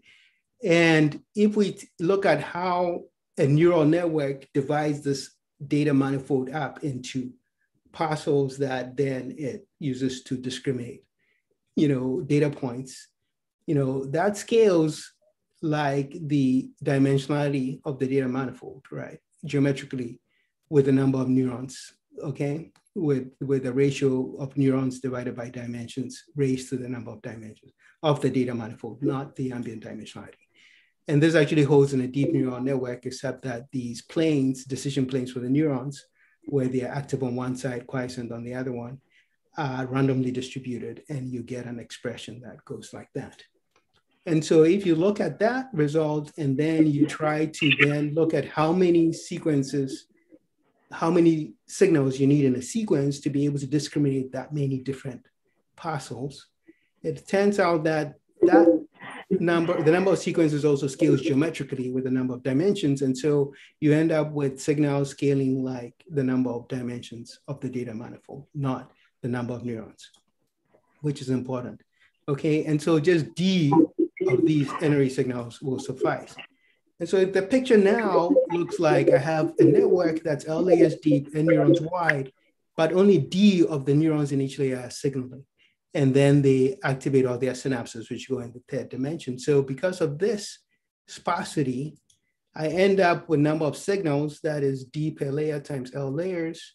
I end up with a work that's N times D. And so now I have energy scaling linearly with the number of neurons and area also scaling linearly. So that means that I can operate this in parallel. And so I'm going to skip these slides showing you that, you know, what we know about dimensionality of these data manifolds is much less than the dimensionality of the number of neurons per layer. So you only need 100 signals instead of 12,000 neurons. Signaling, same for vision. And this can reduce the power you burn from kilowatts to watts. That's allowing GPT-3 to run on your phone. Okay, the punchline is that let's look at the brain. So I've told you in summary that the, combining 2D with binary, you get a quadratic scaling of energy with number of neurons. If you switch to 3D, but you still use binary, you get a 1.5 scaling. And if you switch to 3D and use n-ary, you get linear scaling. And guess what happens in the real brain from rodents to monkeys to us? You get a linear scaling in energy with number of neurons. So this is what I call neural supremacy. And you can achieve it by going 3D and n-ary, okay? And I'm going to have to stop there, okay? So thanks to all these brilliant students I've had the privilege of working with on these ideas over the last couple of decades, and to the funding sources.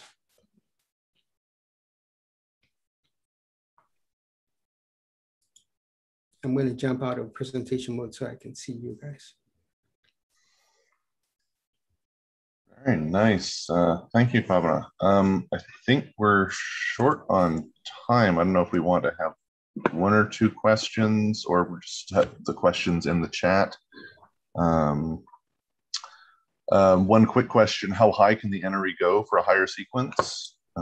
Is there a sense of? So the natural choice for n-ary is just n is equal to the number of neurons in a layer, right? So because if you have n neurons, little n neurons in a layer, then you have little n choices of neurons that can signal, and therefore log to the base 2 of that number is the number of bits each signal can send. So it just naturally, maps onto a layer of neurons, or a column of neurons, or whatever you want to call it.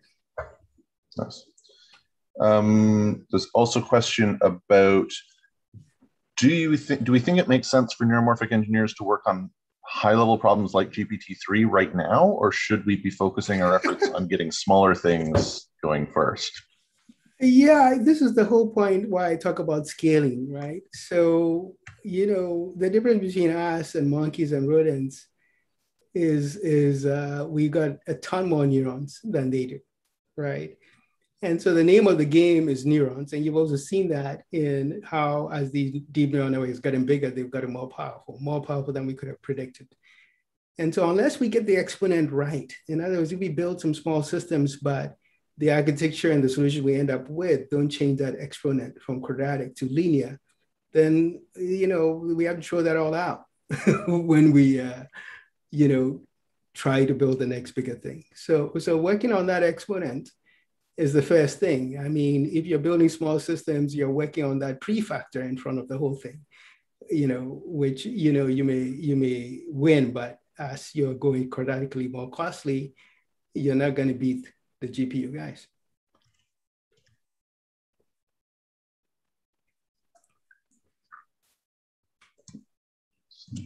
That's good.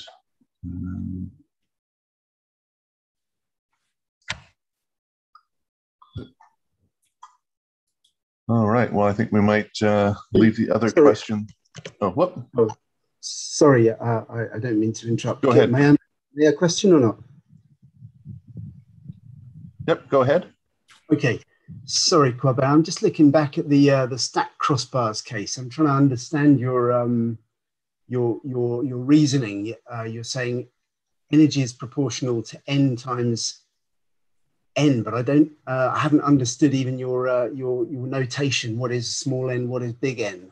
Yeah, small n. Sorry for confusing notation. Yeah, it looks good on the paper, but n all the time. It's like, which one is it? So small n is the width of the network. How many neurons are in each layer? And big N is the total number of neurons in the network, which is the number of little n times L, the number of layers. And so we care about how the compute and the energy used to compute scales with the total number of neurons in the brain, right? That's big N. And little n would be like the number of neurons in a column or in a layer, basically a group of neurons that work together. I mean, you say n-ary is a small n, right?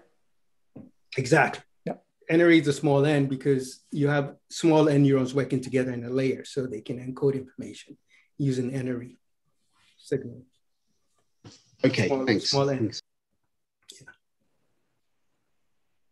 All All right, with that, I think we should transition over to the quick sort of topic area summary so that we're hopefully get back on schedule, but thank you so much.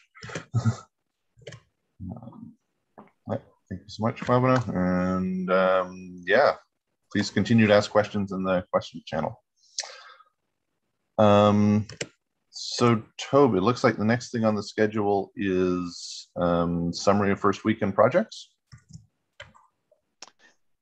Yeah, I think that's exactly right. So at this point, we are approaching the end of our first week of lectures, and it's been an awesome week so far.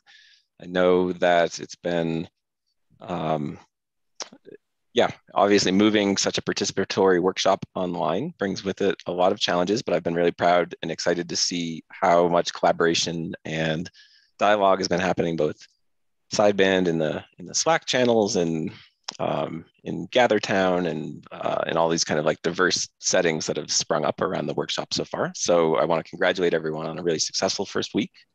I think at this point, many exciting projects are beginning to emerge. And so we are starting to see a lot of interesting ideas crystallize into potential project work that could be taking place over the next couple of weeks. And so we wanted to give a little bit of time for each of the topic groups to give us a couple minutes overview of each of their ongoing project work, and consider this almost, in a sense, practically speaking, a last call if you hear something that you want to join in on and participate that you haven't been involved with yet. This will give you a little bit of situational awareness about what everyone else is talking about in some of the Slack channels. So with that, if we want to kind of do a whip around our different topic groups, and I think first on the list is, I'll kick it back over to Terry Stewart again for the ant topic. Sure. I tend to at Telluride like having lots and lots of small projects, and so yet again that sort of happened. So there's a couple different things going on being talked about. One of them is taking a bunch of different neuron models and implementing them on an FPAA, and then doing evaluation of their properties, find out what they're good at doing. And then that's also a nice opportunity to do a comparison to Braindrop. There's also been a lot of interest in exploring the vector matrix multiply on the FPAAs, whether implementing a small little network there. I'm really interested in trying to use it for implementing a rolling window encoding, which can sometimes be thought of as sort of an optimal reservoir. There's also been this sudden sort of side thing that's sort of come up of actually designing using the Skywater thing that's been happening lately is a 30 nanometer chip that we probably can do some interesting designs on. And so let's talk about figuring out, do we want to sort of, what analog stuff can we put on there? Can we put an FPA component on there to do things like that? So that's happened. And then we still haven't, because we've had so many different topics of things to teach, we haven't actually got to the point where people are working with Braindrop yet. So we don't know what interesting ideas are going to come out of that. That's where we are. And lots of room for more stuff. Excellent. All right. Well, thank you, Terry. Tobi, would you like to chime in next for the learning to control team? Sure, I'll do that. I just added the last slide here. Wish the guys, Mohsin and others, nicely prepared while we were talking. So can you see this? The participants? Yep. Okay. So we had just one meeting of the Learning to Control group this year, lively meeting, everybody met each other. And then the summary from Mohsin sums it up. We want to work at the meeting point of machine learning for system identification and classical control theory. We have 8 tutorials of our own production and 2 simulator frameworks. For the cart pole, we're already able to swing up a pendulum with model predictive path integration controller based on system evolution predictions made by a recurrent neural network. The performance is not yet state of the art, and we want to explore ways to improve it during the following weeks.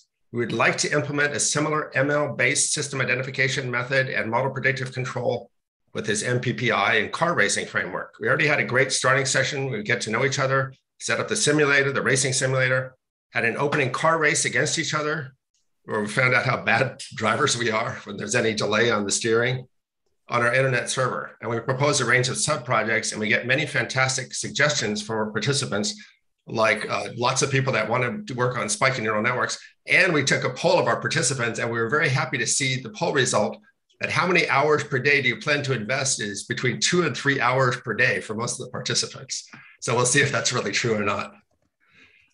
And to see where we are right now, here's this cart pole swinging around. You see the pole is actually not visible, but it's applying this yellow force on the cart. This is all being controlled by model predictive control with a neural network model of the dynamics.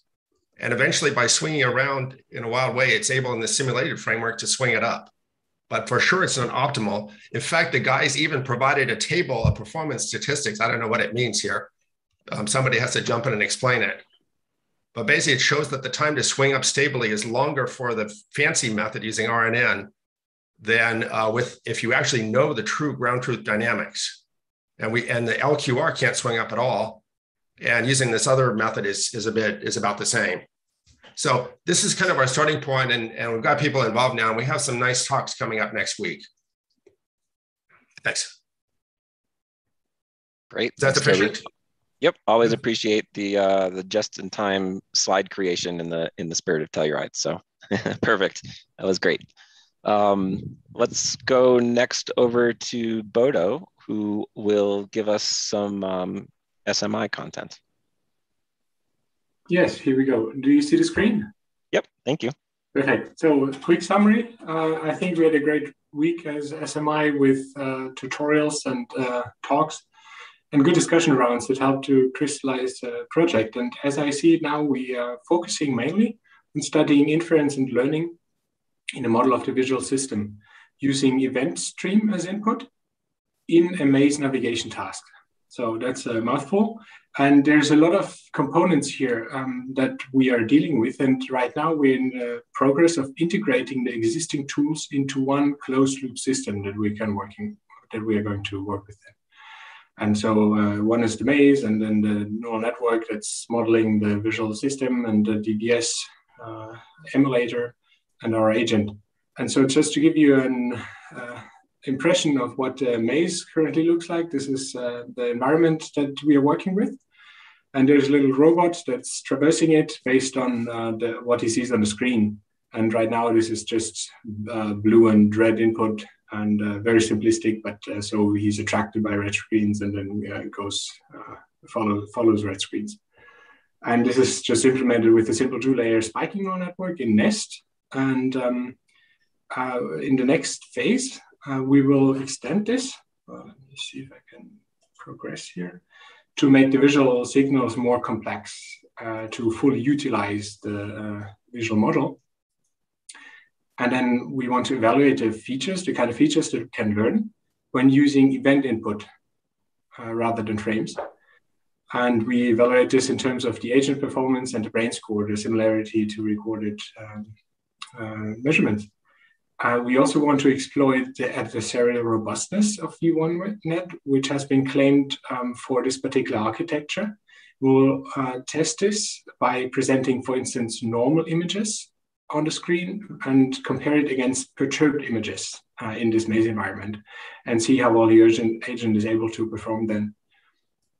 We'll also train the visual model using 3-factor learning rules, using the sparse reward that we can extract from the maze. And finally, we are going to deploy this or part of the network on Luihi for a fully event-based closed-loop system. Thank you. Great, Bodo. Thanks for showing us how to kind of pull together a bunch of disparate ideas into a coherent thread. Very nice. I believe next we have Elisa, who will talk about the work the Tactile group is doing. Hello, let me share the screen. Okay, so do you see my screen? We do, thank you. Yeah, I prepared this slide like something like 15 minutes ago. So as you know, we have 2 different groups. So one wants to explore these for the tactile exploration, and the other group is for building a new sensor, so to design a new circuit. So in the tactile exploration, we have two different subgroups. In one subgroups, we want to recognize this braille. So we want to build some words. So we have this data set. So we have all the letters and we combine. So the idea is to combine this letter to make a small words, at least at the beginning, and try to recognize. So these words. And at the moment, we even have two subgroups inside this Braille group. And one is for try to understand how the input should look like. And the idea is to use simulators, so to simulate the input. And the second subgroup is studying how to learn. So how can we do the learning? And the idea is to try to have everything offline, and in case to try to, once the network is trained and we have all the weights on the configuration, the idea is maybe to try to port the structure into a neuromorphic chip like LOI.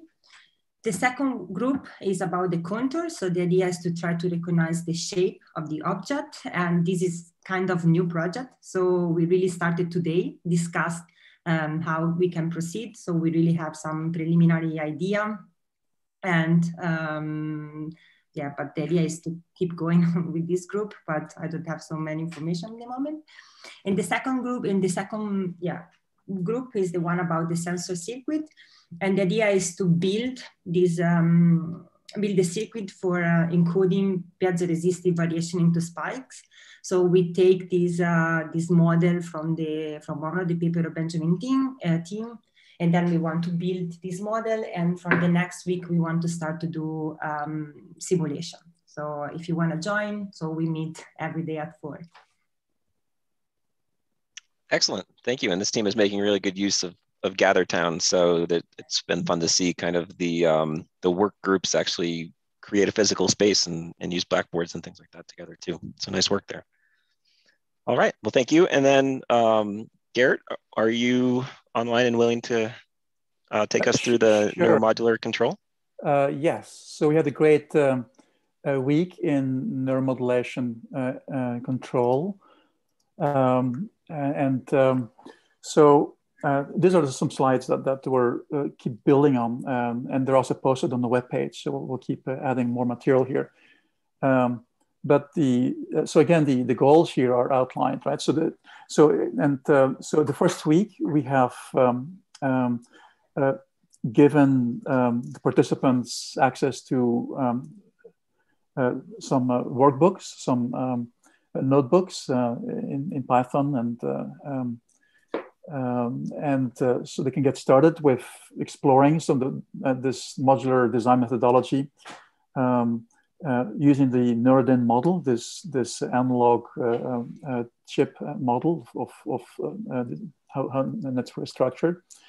And so we'd like to get to complex patterns of rhythmic behaviors, such as what Eve Murder was showing at her talk, right? So modeling the dynamics of the paloric network, or the similar simple but quite intricate central pattern generation rhythms generated using those analog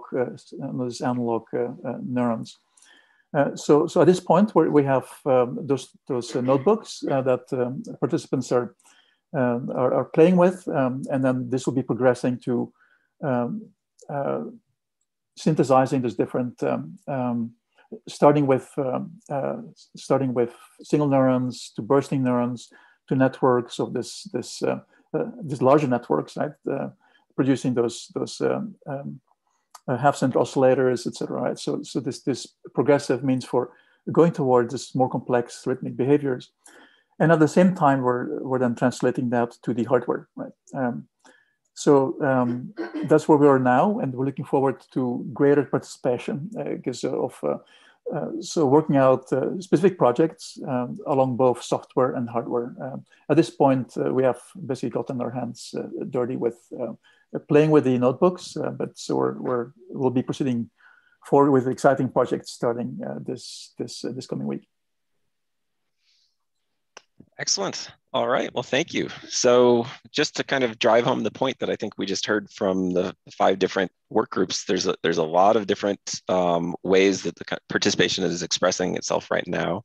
I just went ahead and took a look at some of the statistics of our Slack channels. So we have over 600 registered participants and folks kind of joining in along the Zoom and the YouTube channels. We have well over half of those people in the Slack channels, engaged, working together, talking with one another. Something like 170, I think, I don't know how they describe it, but kind of like regularly participating individuals in the Slack. And so there's kind of really a vibrant discussion going on there now. If you haven't jumped in and gotten started, there's still plenty of time for you to identify a outlet for your creativity and your willingness to collaborate. And I've definitely seen a lot of new relationships getting built. So if you don't have a connection to some lab that's here, or if you don't have friends in the field already, feel free to kind of dive in and start asking questions, because we're all really eager to make new lab mates happen over the next couple of weeks. I'll definitely underscore that we still have a lot of exciting talks coming up in the next couple of weeks, even as we're diving really deep into the participation and hands-on collaboration. So keep an eye on the schedule and definitely keep coming back for that. And then I guess at this point, normally we would be preparing all of our participants for the 4th of July parade here in Telluride. So while I regret that we don't have a parade here in Telluride this year, or all of you here to do it, who knows, maybe we'll come up with some digital representation of what you would have experienced there. But otherwise, I think this has been a great first week. We're on an awesome track. Please, everyone, keep up the collaboration and the participation, and the potential rewards for doing so are about to be made explicit, because I think our next speaking session is going to include the awarding of this year's Misha Mahowald Prize. So with that, it probably makes sense to turn it over to, I don't know who's going to be managing that. Is it going to be Terry? Terry and I together. Okay, yeah. Great. Yeah. All right, take it away. Thanks. Okay, good. Yeah, I've also really enjoyed the first week, not as much as physically being there, but now I'd like you to join me and Rodney and Terry. I don't know if Kynan is there. Any of the jury members for the prize that actually decide who gets the award, and tell you something about this Misha Mahowald Prize, and also tell you about Misha herself. I'm going to share the screen here.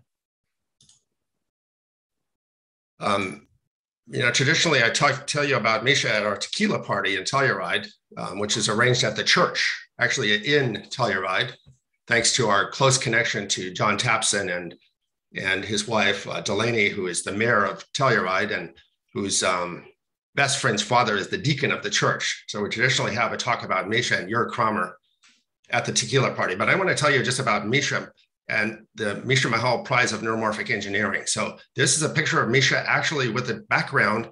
This background is actually the stereo chip that I designed with her.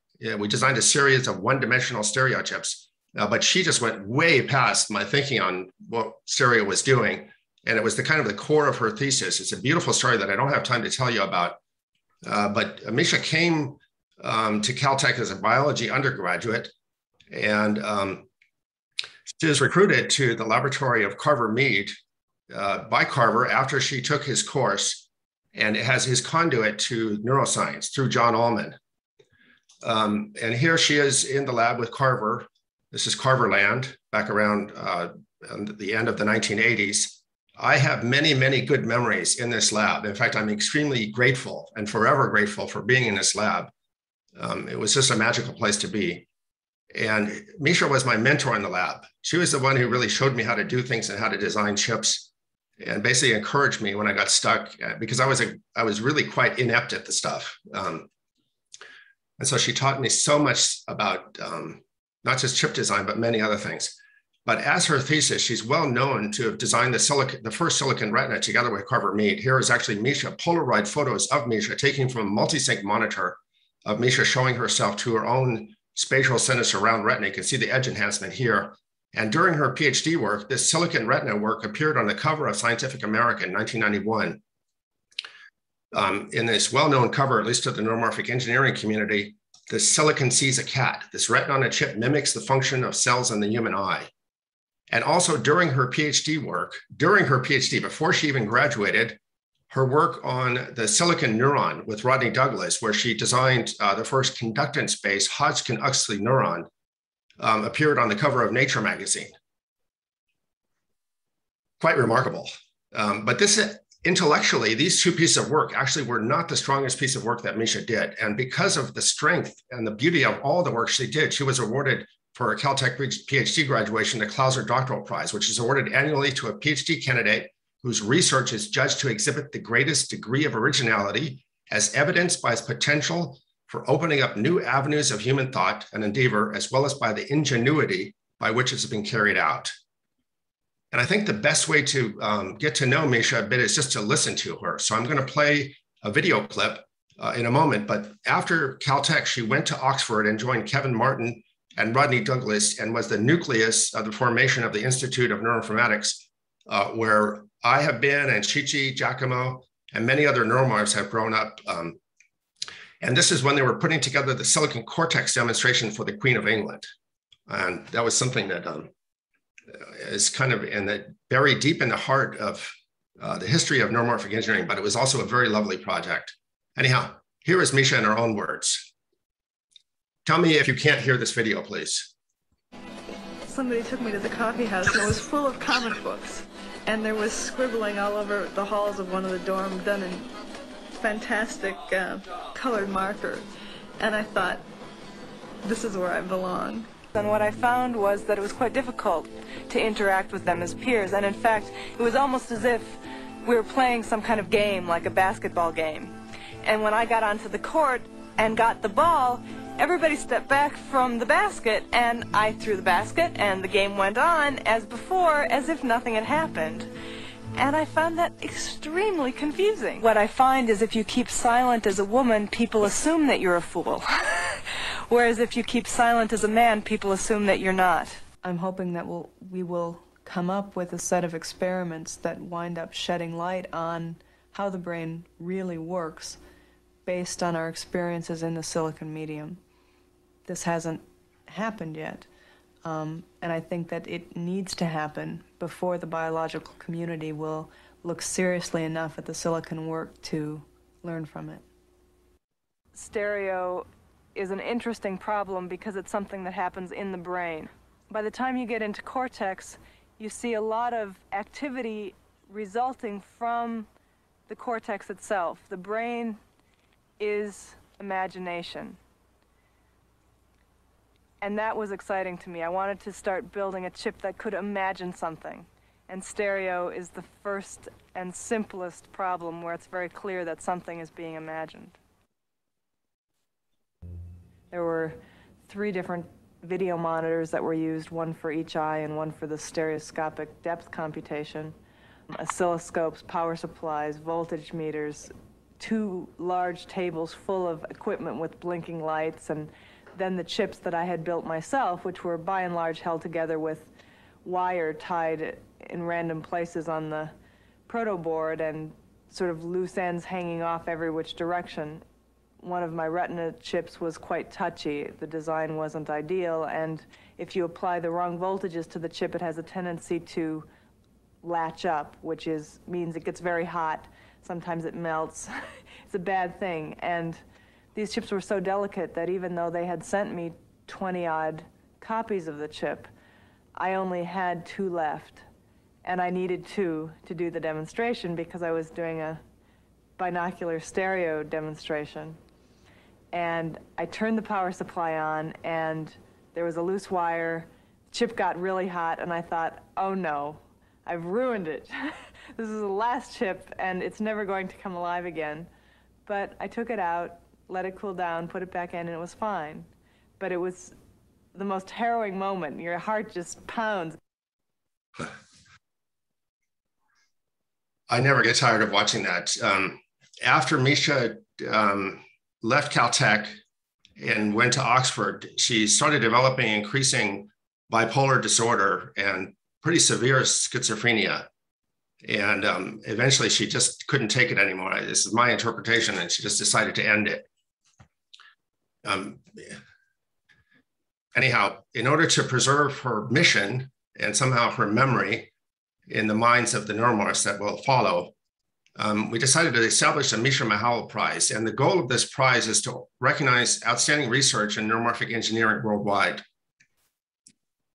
The 2020 awards are going to be presented by Terry Sejnowski, who's the jury chair. You can take over, Terry, here. Okay, well, this is, give you a little background on the award. We've been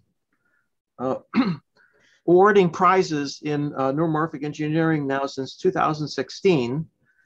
And let me tell you a little bit about the motivation here. This is an award that is meant to recognize achievements in neuromorphic engineering. And I think that having Misha as a figurehead for this prize really carries with it a couple of really important messages. First of all, this field is like a combination of biology and engineering. And those two haven't really always been easy to get together because they have very different sources, origins, goals, and I know this because I went through the same process. I switched from physics to neuroscience, and it's not easy. And things have changed, however. It's now a lot easier to go back and forth. But and you heard from Misha back then, at Caltech. She was under enormous pressure. First of all, being one of the few women amongst all the male undergraduates at Caltech, and I think it's improved, but it's still the balance, the ratio isn't I think yet up to 50%. But what happened with Misha, and it was magical in Carver's lab, was that here's someone who came into Caltech, majored in biology. So she was a biologist. She really thought as a biologist. And I remember talking to her when she took this course, as Tobi mentioned, from Carver. And she told me, she said, I didn't understand a thing what he was talking about, but it was really exciting because, and really it was in her brain that biology collided with engineering, right? And I hadn't, by the way, Tobi, hadn't appreciated that she was your mentor because that tells us that she was also a very good person in terms of being able to communicate and mentor and help others. So, she really, I think, was almost like a kind of a person that attracted a lot of attention, first of all, because of both because of her brilliance, but also her unique position, but also the fact that she did achieve something which we still haven't quite gotten to yet, which is the stereo chip was a dynamic chip. It was not just a feed forward system, it was a feedback system, and it had dynamics. And this is something that we're still here at the workshop trying to control. Okay, so that's the background. Now, Tobi, if you can give me the next slide. Yes, by all means. I should say, you might want to say something about the, sorry. I will. Okay, so yes, so look, this I'm the chair of the jury, but in fact, this was decided by the panelists on the jury, Steve Ferber, Dan Hammerstrom, Dharmendra Modi, and Eric Ryu, and representing, both universities and companies. This is a very eclectic group. And the call went out. We had a lot of really excellent applicants, and I'm going to tell you in a moment that it was unanimous that we award it to Shih-Chii Liu in the next slide, and her team. We should mention something about the sponsor. We're also grateful, very grateful for the sponsorship of these different companies and the new Neurotech Consortium, which is going to fund, in fact, students coming to the neuromorphic workshop from Europe. and a new prize that I'll tell you about at the end. Yeah, so here it is. Go ahead, Terry. So now before I actually read the citation, I want to, if you could let me put up a slide to tell you a little bit about the background to silicon coccleas. Oh, sure. I think Shih-Chii has something too, but go ahead by all means. Well, this may be redundant, but I think that I've got this is a personal. Let's see if I can find the right. No, I can't. Oh, show all the windows. I think this is. Here we go. Okay, so I've already showed this. If you came to the kickoff, this is Carver Mead and his 1989 book on analog VLSI neural systems. I happened to do a sabbatical at Caltech in 1990, and I got attached to Carverland. And so this magic that Tobi told you about, I experienced it. And it was really exciting to be there, just to listen, overhear what people are working on. And one of the projects was a silicon cochlea. And in fact, if you go to his book, 89, you can see here that this was already, the project was pretty far along. And these are taken from a chip that Lloyd Watts had been working on. He was a graduate student there at the time. But in addition to Lloyd, there was also Richard Lyon. They actually put together two of the chips and did stereoausis, which is the auditory equivalent of stereopsis, which is binocular vision. And John Lazaro and Raul Sarpaskar, which was, these are all very young and very energetic young researchers at the time. So let me go back to, if I can stop sharing and now go back to Tobi's slides, just give you the citation now for the prize. And then we'll switch over. There we go. Okay, so this is a prize that is being given for a pioneering research in neuromorphic engineering for specifically hearing with silicon cochleas. And we can see the team that Shih-Chii will introduce to you. You can see here the team on the right. And the dynamic audio sensor you'll be hearing about is based on principles in biological hearing.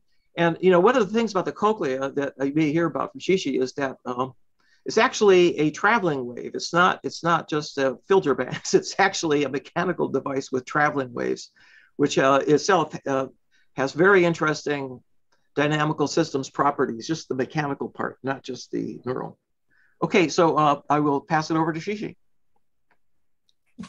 Okay.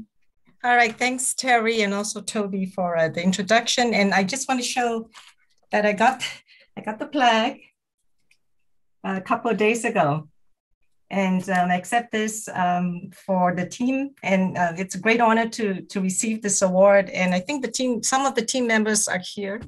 Maybe they can show themselves. So there's Chang, Inea, there we go, Ilya. Danny unfortunately had an emergency, so he couldn't attend. So anyway, so at least we have a subset of the team members with us today.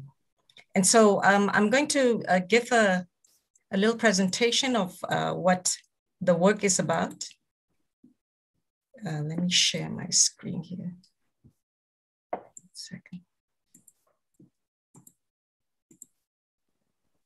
Can you guys see the screen? Yeah. Okay, let me put in present mode. Okay, so here we go. So here's the team members: Minhao Yang, who couldn't attend either today, Chang Gao, Inea Ciolini, Adrian Huber, Jitendra Anamula, Ilya Kiselev, and Danny Neal. And in the picture, you see the names with the person. We had to paste a couple of people in because they weren't in the group shot that we did at some point. Yeah. And so anyway, just to mention briefly about the background. So to do this work, we actually needed students from different backgrounds, because it was quite important to not just have just the students who did the electronic design, but also the ones that did the algorithms, the one who understood about signal processing, because we're talking about audio, and there's a lot of work that's done in audio. So you have to understand where the field is at also. And also students are very good in electronics. So here's Minhao Yang, who did some of the designs, the cochlear designs that I'll talk about. Ilya Kiselev, who did a lot of the hardware infrastructure around the designs. Enea, Danny, Jitender, they were just wonderful. They developed a lot of the network algorithms, and Danny developed also some of the hardware. And Adrian Huber, who developed some of the signal processing theory for this asynchronous signals that come out of the cochlea. And so I just briefly speak about where this design came from. And so as Terry has mentioned, so with the biological cochlea, you get a traveling wave that propagates down the membrane when there's a sound of a certain frequency that comes in. And if you look at the transfer functions, then you see that they look a bit like a bandpass transfer function, and there's a very high roll-off. By the way, do you see my cursor? Yes. Yeah, okay. All right, and so it was Carver Mead and Dick Bland who made an electronic cochlear model that models this wave propagation, and they, in this paper in 1988, they actually mentioned that you can model it using a cascaded set of second order section filters. In fact, in this particular design, there were 480 stages. I think nobody after that designed a cochlea with that many stages. Yeah. And of course, the cochlea is more than just a membrane. Actually, what sits on top of membrane are a set of cells, the inner hair cells and the outer hair cells. And also you get the afferent axons that go out of the cochlea, and of course those produce spikes. And so as Terry had mentioned, there were a number of students in Carver Mead's group that developed a lot of interesting designs, improved designs that make the cochlea more usable to somebody else. And I just put up a set of pictures here. So Rahul Sapeshka, Lloyd Watts, and also in Switzerland, Eric Vitos had a set of students also working on the cochlea. And here's Andrei Van Schaik, I want to mention because he was the one who designed the cochlea. So there was very little matching. There was very good matching between the output of the different filters. In fact, he's the one that I started working on the cochlear design with, because we were in Telluride, and basically we got together and say, well, we have to design a chip that can compete with the DVS. And so that's how kind of the whole thing got started up. And then before I show now the dynamic audio sensor board, I also want to acknowledge Kwabena, who developed a lot of this AER circuits that we use on our chips. And also Tobi had developed the hardware infrastructure for the DVS, which we actually then mapped onto the dynamic audio sensor, or the DAS as we call it. Okay, and so I just kind of show you the timeline. So here's the DAS in 2013. So you can see it's here in this package, the two microphones coming in. And at the time, the specs, it's a binaural cochlea, 64 frequency channels, and you can record the spikes that come out of the cochlea. So here are the channels ranging from 20 to 20 kilohertz. And then you see the stream of spikes that come through. They're in different colors, yellow, and indicates when the red spikes and the green spikes from the 2 years coincide. And so the idea is to be able to use the timing information that you see in the spikes. And in 2016, in this design with Minhao Yang, he actually did a lovely analog design where matching across all the 64 channels. And this is for a very high Q of 10. And if you play a chirp, which is a sound where the frequency increases over time, then you can see for the 64 channels, only a small set of channels will fire, right, as the frequency changes. And also the power consumption was only 55 microwatts for this binaural cochlea. And so it allowed us to start looking at algorithms that use the output of the cochlea. And I also want to quickly show the output of this cochlea to show you that it really is usable, right? So you can play a sentence from Timid. It's a favorite sentence of Shihab Shama. So she had your dark suit in greasy wash water all year, right? And so if you compute the input spectrogram, you see the set of patterns that go with the words in a sentence. And if you now play this to the cochlea and look at the cochleogram, then again, you can see that there are very similar patterns that you get in the spikes that come out from the different channels. And you can take the spikes and do a reconstruction just to see whether the information is still there. And so here's the original sound. She had your duck suit and greasy wash water all year. I should share my, can you hear the sound? Oh no, we hear it, we hear it. We actually hear it. Okay, and here's the reconstructed. Can you play it again? Play it again a couple times. She had a duck suit and greasy wash water all year.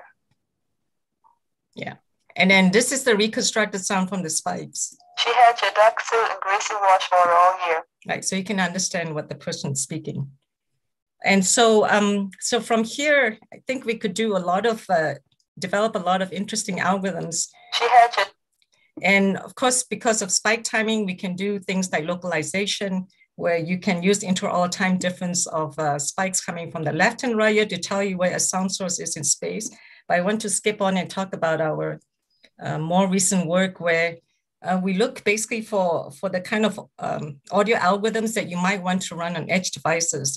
And this is actually a very hot area where people are looking for low power processors, right, that you can deploy out in the world, especially with the billions of IoT devices that people are using nowadays, like earbuds and audio assistants. And so three tasks that's pretty common for this area is voice activity detection, keyword spotting, and speech recognition. And the metrics that are very important for this edge devices is that you worry about power, you worry about latency, and then you also worry about accuracy, right? So it's not something that we usually think about when we build our neuromorphic circuits, but because we have to show that this neuromorphic technology is actually competitive with what's out there, we have to start pushing into that direction. And so basically we're comparing ourselves where we have an event-based sensor going to an event-based processor against the more conventional solution where you have a sensor like a microphone, and then you have an analog digital converter that comes after, that gets you the samples, and then you pass it to a clock processor, right? And we want to see whether we can still get the same accuracy for less power and for lower latency. And so now I'll just give you a quick timeline of all the things that happened that led us to where we are today. And so around 2014 was when Danny built, I think, our first SNN FPGA accelerator platform. The reason why we, oh, by the way, he called it Minotaur because he had such a difficult time while building it before he got it to work. And the idea was to interface it to the DVS and to see that we can actually run these algorithms in real time. And then the other thing that was important was because deep learning became a state-of-art method that many problems are solved, we had to figure out whether we could build equivalent accurate SNNs that work just as well on benchmark tasks. And a few students in the institute, including Danny, developed these training methods for ANNs that you can then convert into equivalent accurate SNNs. And because we're mapping to hardware, we started worrying about bit precision, right? Because this is usually done with floating point precision back then. And really 6 years ago, this is, I think, one of the early learning rules that came out for the community, where we developed, actually it was Danny who developed this, what we call the dual copy learning rule that allowed you to train the network so that it's still highly accurate, even at low bit precision. And it's because we were trying to map the networks to Spinnaker that we worried about this, because you couldn't just take the trained networks and round it down to a single bit and expect it to work just as well. And through this training method, we could get a network that worked almost as well as, say, a 16-bit network. And so this was very important for us. And finally, yes, and then we had a sensor fusion system where we can now take Minotaur and interface it to DBS and DES and start doing all kinds of experiments with the system. And also in 2017, we came up with this new idea for the network where we take a normal ANN and then we treat it kind of like an SNN in the sense that we don't, when we time step the network, we don't update all the neurons all the time, but we only update neurons that the change of the activation of the neurons have exceeded a threshold. So we're taking this inspiration from biology and we're running these ANNs like SNNs, and we call this delta networks. And we showed that if you run the delta RNN on benchmark data sets, like even Wall Street Journal, large data sets, that it still works great and we save on computes. And so now everything boils down to this architecture. We're going to have the cochlea with the multiple channels creating spikes, going to get features, and then we're going to feed it to this network, the delta network, and then we're gonna use it to solve all kinds of tasks, right? Which I lay out here again. And Chang Gao developed this system to show proof of concept. So here's the cochlear board going to an FPGA that runs the delta RNN. And the set of papers, they give the numbers of the power, latency, etc. But I want to show you what happens is when you know that your system is working, you can take it and then you can shrink everything into an ASIC. And so here's an example of a voice activity detection ASIC presented by Min Hao at ISSCC in 2019. And it has only 8 cochlear channels. And on the same ASIC, you had a binary MLP, multi-layer perceptron. And this whole thing burns only 1 microwatt. And this chip is extremely small. And if you take a 5-cent Swiss coin, which is 17 millimeters, well, this chip here is only like 1/10, right, of the area. So just to show you how small you can make it and how low power you can make it. And you can push things like this into, you know, something like the earbuds, which is burning about 10 milliwatts or so just for the computation. And at ISCC, which is kind of the place where a lot of people are developing kind of state-of-art designs in this audio edge circuits, you know, there's a lot of interest in keyword spotting. So here's another design a year later where they tried to compete by using MFCC features and putting a binary CNN, and they burn about 540 nanowatts, but this doesn't include the ADC power because you do have to do the ADC before you can compute the MFCC features. And so I think it's very exciting here because it's kind of a journey where we're going to see how much we can shrink the chips along with the power, the latency, maintain the accuracy, and understand at what point we can bring our neuromorphic technology to a place where we can show that it's as useful as conventional solutions, or maybe even better, right? Because there are other properties of this device. For example, this event-driven way of computing where you don't compute till that signal is present in the scene, okay? And yeah, of course, there's still all the usual other interesting things that we will continue to do where we try to understand about how you can merge spikes from different sensors. Yeah, and that's all. And I want to lastly acknowledge INI Forum for coordinating this prize, the extended members of the census group at INI and also the institute members, really the Telluride Neuromorphic Cognition Engineering Workshop for discussions around the cochlear work, also where Andre and I met for the initial designs. And also want to thank Shihab Sharma and Malcolm Slaney, who throughout all these years, they've continuously challenged me about, you know, how useful is the cochlear, you know, what's the information in the cochlear that makes us want to switch over to another solution. So I really value that because we had some really good discussions in this area. Also, the European Union and Swiss National Science Foundation agencies that funded most of the work that I described here. And also thanks to all of you for being here. And also congratulations to the team members.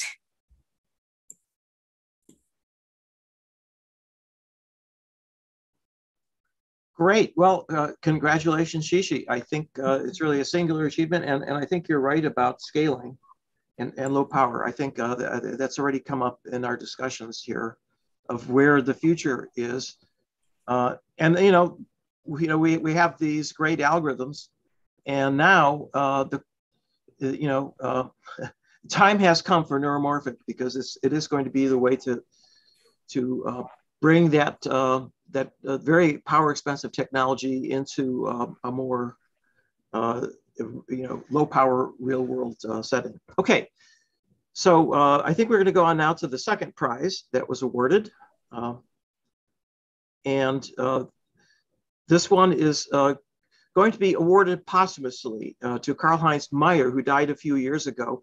Karlheinz, as you'll hear, was the chief neuromorphic engineer for the Human Brain Project, and really contributed enormously to the hardware side, and also just the conceptual framework for how the field would develop.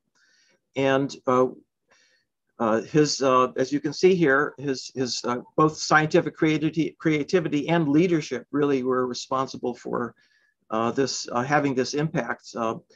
He was not just intelligent and collaborative, but he really was someone. He brought together a lot of others within the European community as well as abroad to form a global neuromorphic community. And I'm going to now pass this over to, and by the way, the same jury awarded it unanimously. This is by the first year that we're giving away this Lifetime Contribution Award. So I'm going to now pass this on to Johannes Schemmel. Yeah, Johannes Schemmel, who will tell us a little bit more background about Karlheinz. Yes, thank you. Can you give me the screen? Yes. You have control. I use it. Okay, I have perfect. Many slides as Shih-Chii, just one. You see, dear Professor Sejnowski, dear jury members, dear neuromorphs. For me, it's really a great honor to represent Karlheinz's research group here, to accept the 2020 Misha Mahowald Special Recognition, it's a complicated work, for its lifetime contribution to neuromorphic engineering.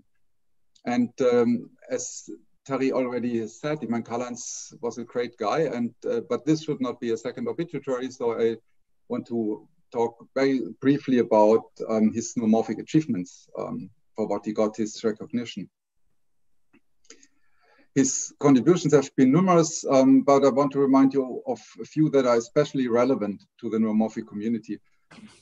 The neuromorphic interest of Karlheinz goes back to the previous century. So he decided in 1995 or so that the brain and how it processes information is a very interesting research subject where you can maybe make also more progress in a small group than in his original field of research. As most of you might know, was high energy physics, where he participated in building hardware that was used to now detect the Higgs boson. So great science, but always projects with thousands of scientists where the individual impact is maybe not that big, and timeframes are always in the more than 10 years. So neuromorphic computing was something more immediate, where he directly could use his expertise in microelectronics to produce neuromorphic hardware, as we have seen it before from Shih-Chii. He used his expertise in microelectronics to jumpstart this research in neuromorphic engineering and analog computing. The most important thing is that he made the brain scales wafer scale neuromorphic system possible. You can see the wafer in the lower right corner and the system in the center.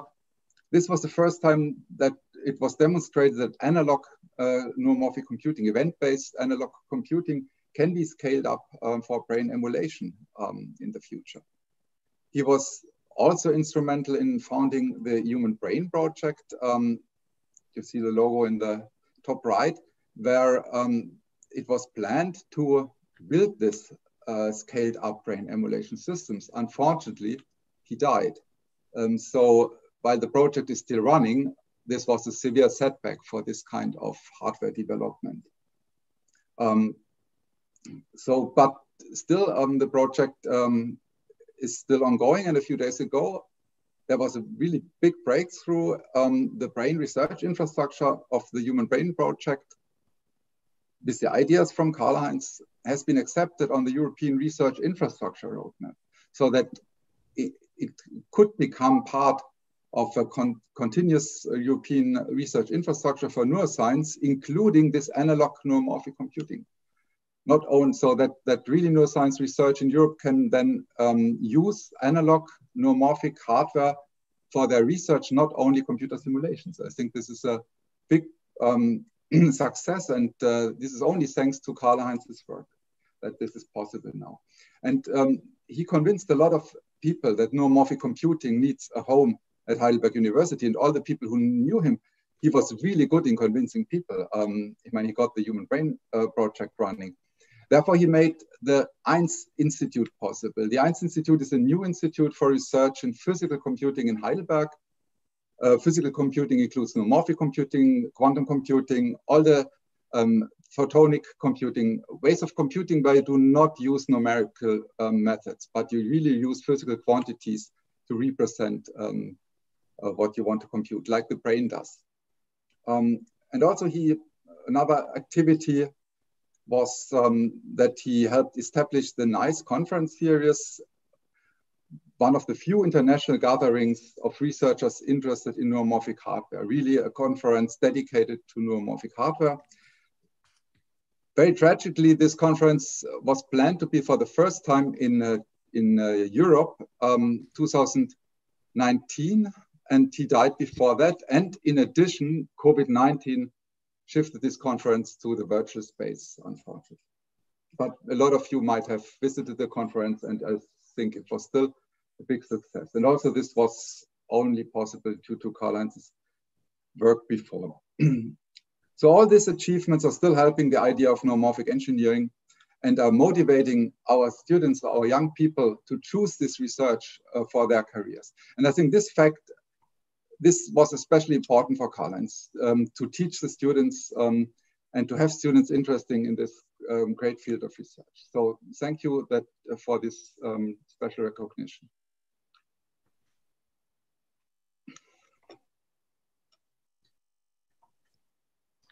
Yeah, wonderful, Johannes. Thank you. Yeah, thank you, Johannes. That's very important for the field to have leadership, and we really appreciate that he had this enormous impact on the formation, and now we're very excited to hear that it's being continued in Europe. So I see Bjorn there. Hi, Bjorn. Also a longtime collaborator with Karlheinz and frequent attendant in Capocaccia. I have very good memories of the fantastic students of Karlheinz group and the brain scales and HBP group coming to Capocaccia in the disco area underneath the hotel pool, where it always smelled so moldy, but where we had so much fun. Is there anybody else from that group here, or any of Karlheinz family with us? They might be just watching the live stream. Yes, then they know about this event, and I hope they are on the live stream. Fantastic. Okay. Any words from Kynan or Rodney here at this point? Otherwise, I'll go ahead with the final thing having to do with the award, and we'll be just on time. Go ahead, Tobi. Okay. So thank you, Terry, very much for that. So you guys have all seen if you've taken a look at the MahowaldPrize.org site and you've looked at the previous awards, and you've seen they've gone to things like the IBM True North and the RPG group for their fantastic work over 5 years or so by 5 or 6 people on event-based vision. And on the Astro site, this mobile observatory built in Western Sydney University by Greg Cohen, Andre van Schaik and their group. These are big engineering projects. It looks like it's impossible for a single person to carry off and have any chance of competing for the prize. And it's not the kind of thing, Misha would not have got this prize. So that's not the kind of prize we want. We want a prize also in this domain that Misha could have gotten. And so that's why we established a new prize, thanks to funding also from Neurotech, which will be called the, I hope you guys can see the slide. I'm having a problem with dimming. Which will be called can you still see this? Yes. Yeah, it's the Mahowald Early Career Award, or MECA. And the idea of the MECA is that it recognizes an exceptionally talented student, as Misha Mahowald was. So I'm going to tell you about this, and then you can look on the details on the website. So first of all, the value of the prize will be $2,000, which will pay for travel, as well as guaranteed participation, physical participation in one of the Capocaccia or Telluride Neuromorphic engineering workshops. The eligibility is for individuals. This is really aimed at individual master's students, PhD doctoral students, or postdocs within a year of the PhD degree award. So you can get your PhD and still send the application, submit your application within a year of your PhD. And what to submit? You just have to submit a description of any type of hardware, software, or algorithm. Of course, you're encouraged to include links to other stuff, but the whole thing has to be a readable, short 2-page description. The submission is a project description of maximum 2 pages. See the website for details. When you should submit. Submission is always open. The MECA deadline is the same as for the Misha Mahowald Prize, 31st of October. So you still have several months for this coming year's award to submit for it. The evaluation of these submissions will not be by the same jury. The MECA submissions will be evaluated by a two-person jury, a prominent mid-career scientist, together with a consensus-building chair using the same criteria as the Misha Mahowald Prize. And you can look on the website what those criteria are. And this year's jury and chair will be Munya Eliali from JHU and Emre Nefci, who you guys probably know from the workshop this year, who's going to be the upcoming chair of the Telluride workshop, and Andre van Schaik, who will coordinate, who will build a consensus among the jury. So we greatly look forward to your submissions. You can resubmit as long as you're within a year of your PhD award, and we hope to get lots of stuff from you guys. And with that, I think that's it, unless there are some final words. Yeah, Tobi, I'd like to have a small coda, if I could, if you could give me the screen. Go ahead. Okay, so Tobi mentioned that this is July 4th weekend here in the United States. And, you know, for those who are from elsewhere probably don't appreciate that there's a tradition, a small town tradition of having a parade. Because of the fact that the workshop was co-located and it overlapped on July 4th, the workshop would traditionally put on a display. And you have to understand that, you know, who are the other participants in these parades? Well, there were horses and there were cowgirls and there were, you know, people, you know, the local residents, and it was really great. It was a lot of fun. And this is the main drag here where the parade goes down. And by the way, General Schwarzkopf, you know, for the first Gulf War, was presiding over the event. And so it was kind of, and there would always be these jets that would go over, kind of rumble the valley. And I'm going to play a video and to give people a sense of, you know, what it was like to actually be in the parade. And you'll hear the commentator actually talk about us. So here it is. Here's the parade, and here's I think this is General Schwarzkopf up here. This is the county courthouse. So here comes the neuromorphs. Waves coming out of this brain trust. Some of the most gifted young scientists in America and from around the world attend the Telluride assembly every summer, and the neuromorphs never disappoint at the 4th of July parade. No idea what's coming on. I kind of got a sneaking suspicion, as usual, the neuromorphs are going to take over the show here momentarily. Ladies and gentlemen. That's Ania there. That's Ania.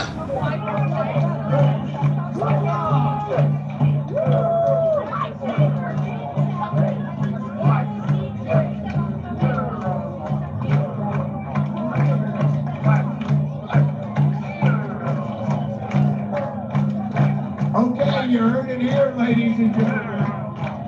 What a great cause this year for the neuromorphs. Thank you so much for showing up. Okay, well, I think that you got a flavor of it. By the way, if you were wondering what the hats were that people were wearing, I think those were meant to be dendritic trees made out of aluminum foil.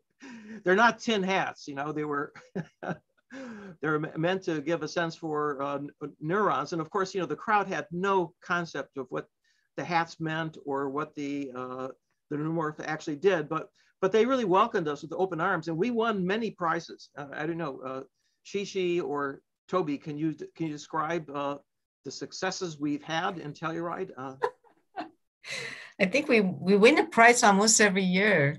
Not necessarily the first prize, but definitely second. It's a little bit like a kid's ice skating contest. You know, it's hard to not get a third prize or second prize, but we've won a few first prizes and a whole bunch of second prizes. And once in a while we win a first prize when we don't have real competition from, I don't know, a flatbed reggae truck or, you know, the kids prize. Yeah, but it's a lot of fun. Yeah, and I have to say, it's really a bonding experience because the neuromorphs actually put in a lot of time and effort a few days ahead. Right? No. We only put in about 2 hours effort right before the parade, like furiously making costumes and attempting to coordinate. I remember people planning. They had to decide first of all what the theme was. I remember one year it was going to be the retina, and people had to, they were going to be the cones. There was a red, green, and blue people with hats, little cone heads. No, that took some organizing. It wasn't just That's true. It's very collective. In March. Collective, yeah. I would say a day and a half, really, Tobi. Yeah. So, but we really this the spirit of Telluride is, I think, what was really special. And I know this Zoom meeting here is attempting to recreate some of that magic, but boy, I really miss the what it was like, to be there in person. And will we expect to go back in person next year? Yes. Yes. Yes, that's the plan. If there's no, I'm gonna go. I don't know about you guys, but I'm going. New way. Well, in fact, I think some people are going to go back this year. Isn't that right? There are some people there right now.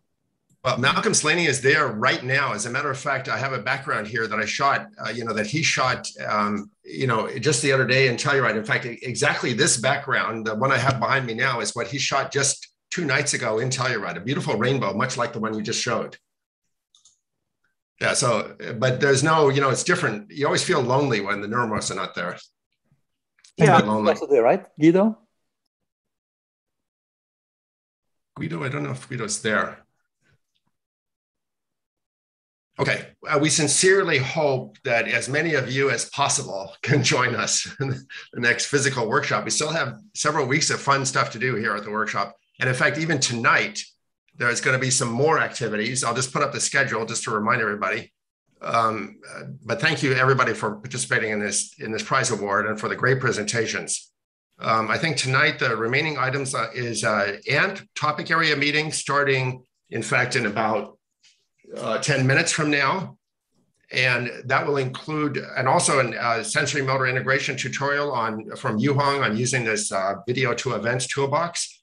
And that will be part of the SMI workgroup meeting. And that'll be it for today. And then it'll start on Monday again. We're not doing Saturday like we do in Telluride. It's 6 days a week there.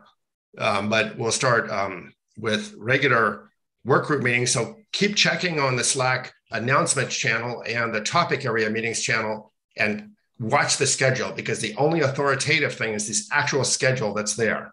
It can change literally an hour before you need to do something, but we'll try to let you know. Is any other word from the organizer today? Or any questions, comment?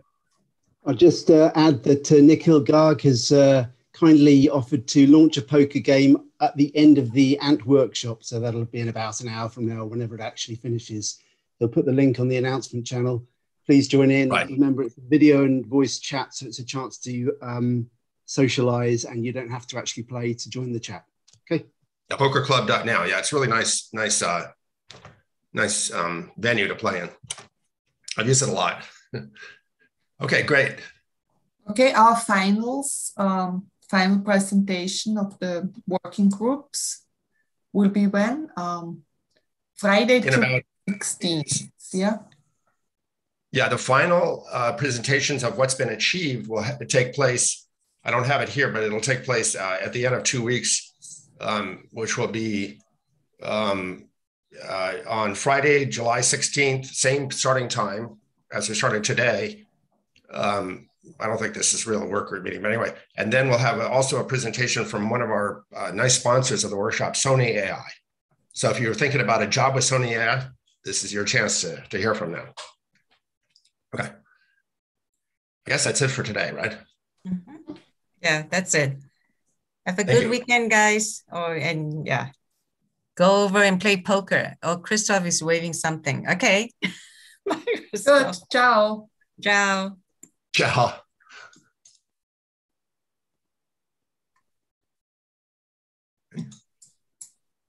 Bye, everybody. Bye-bye, everybody.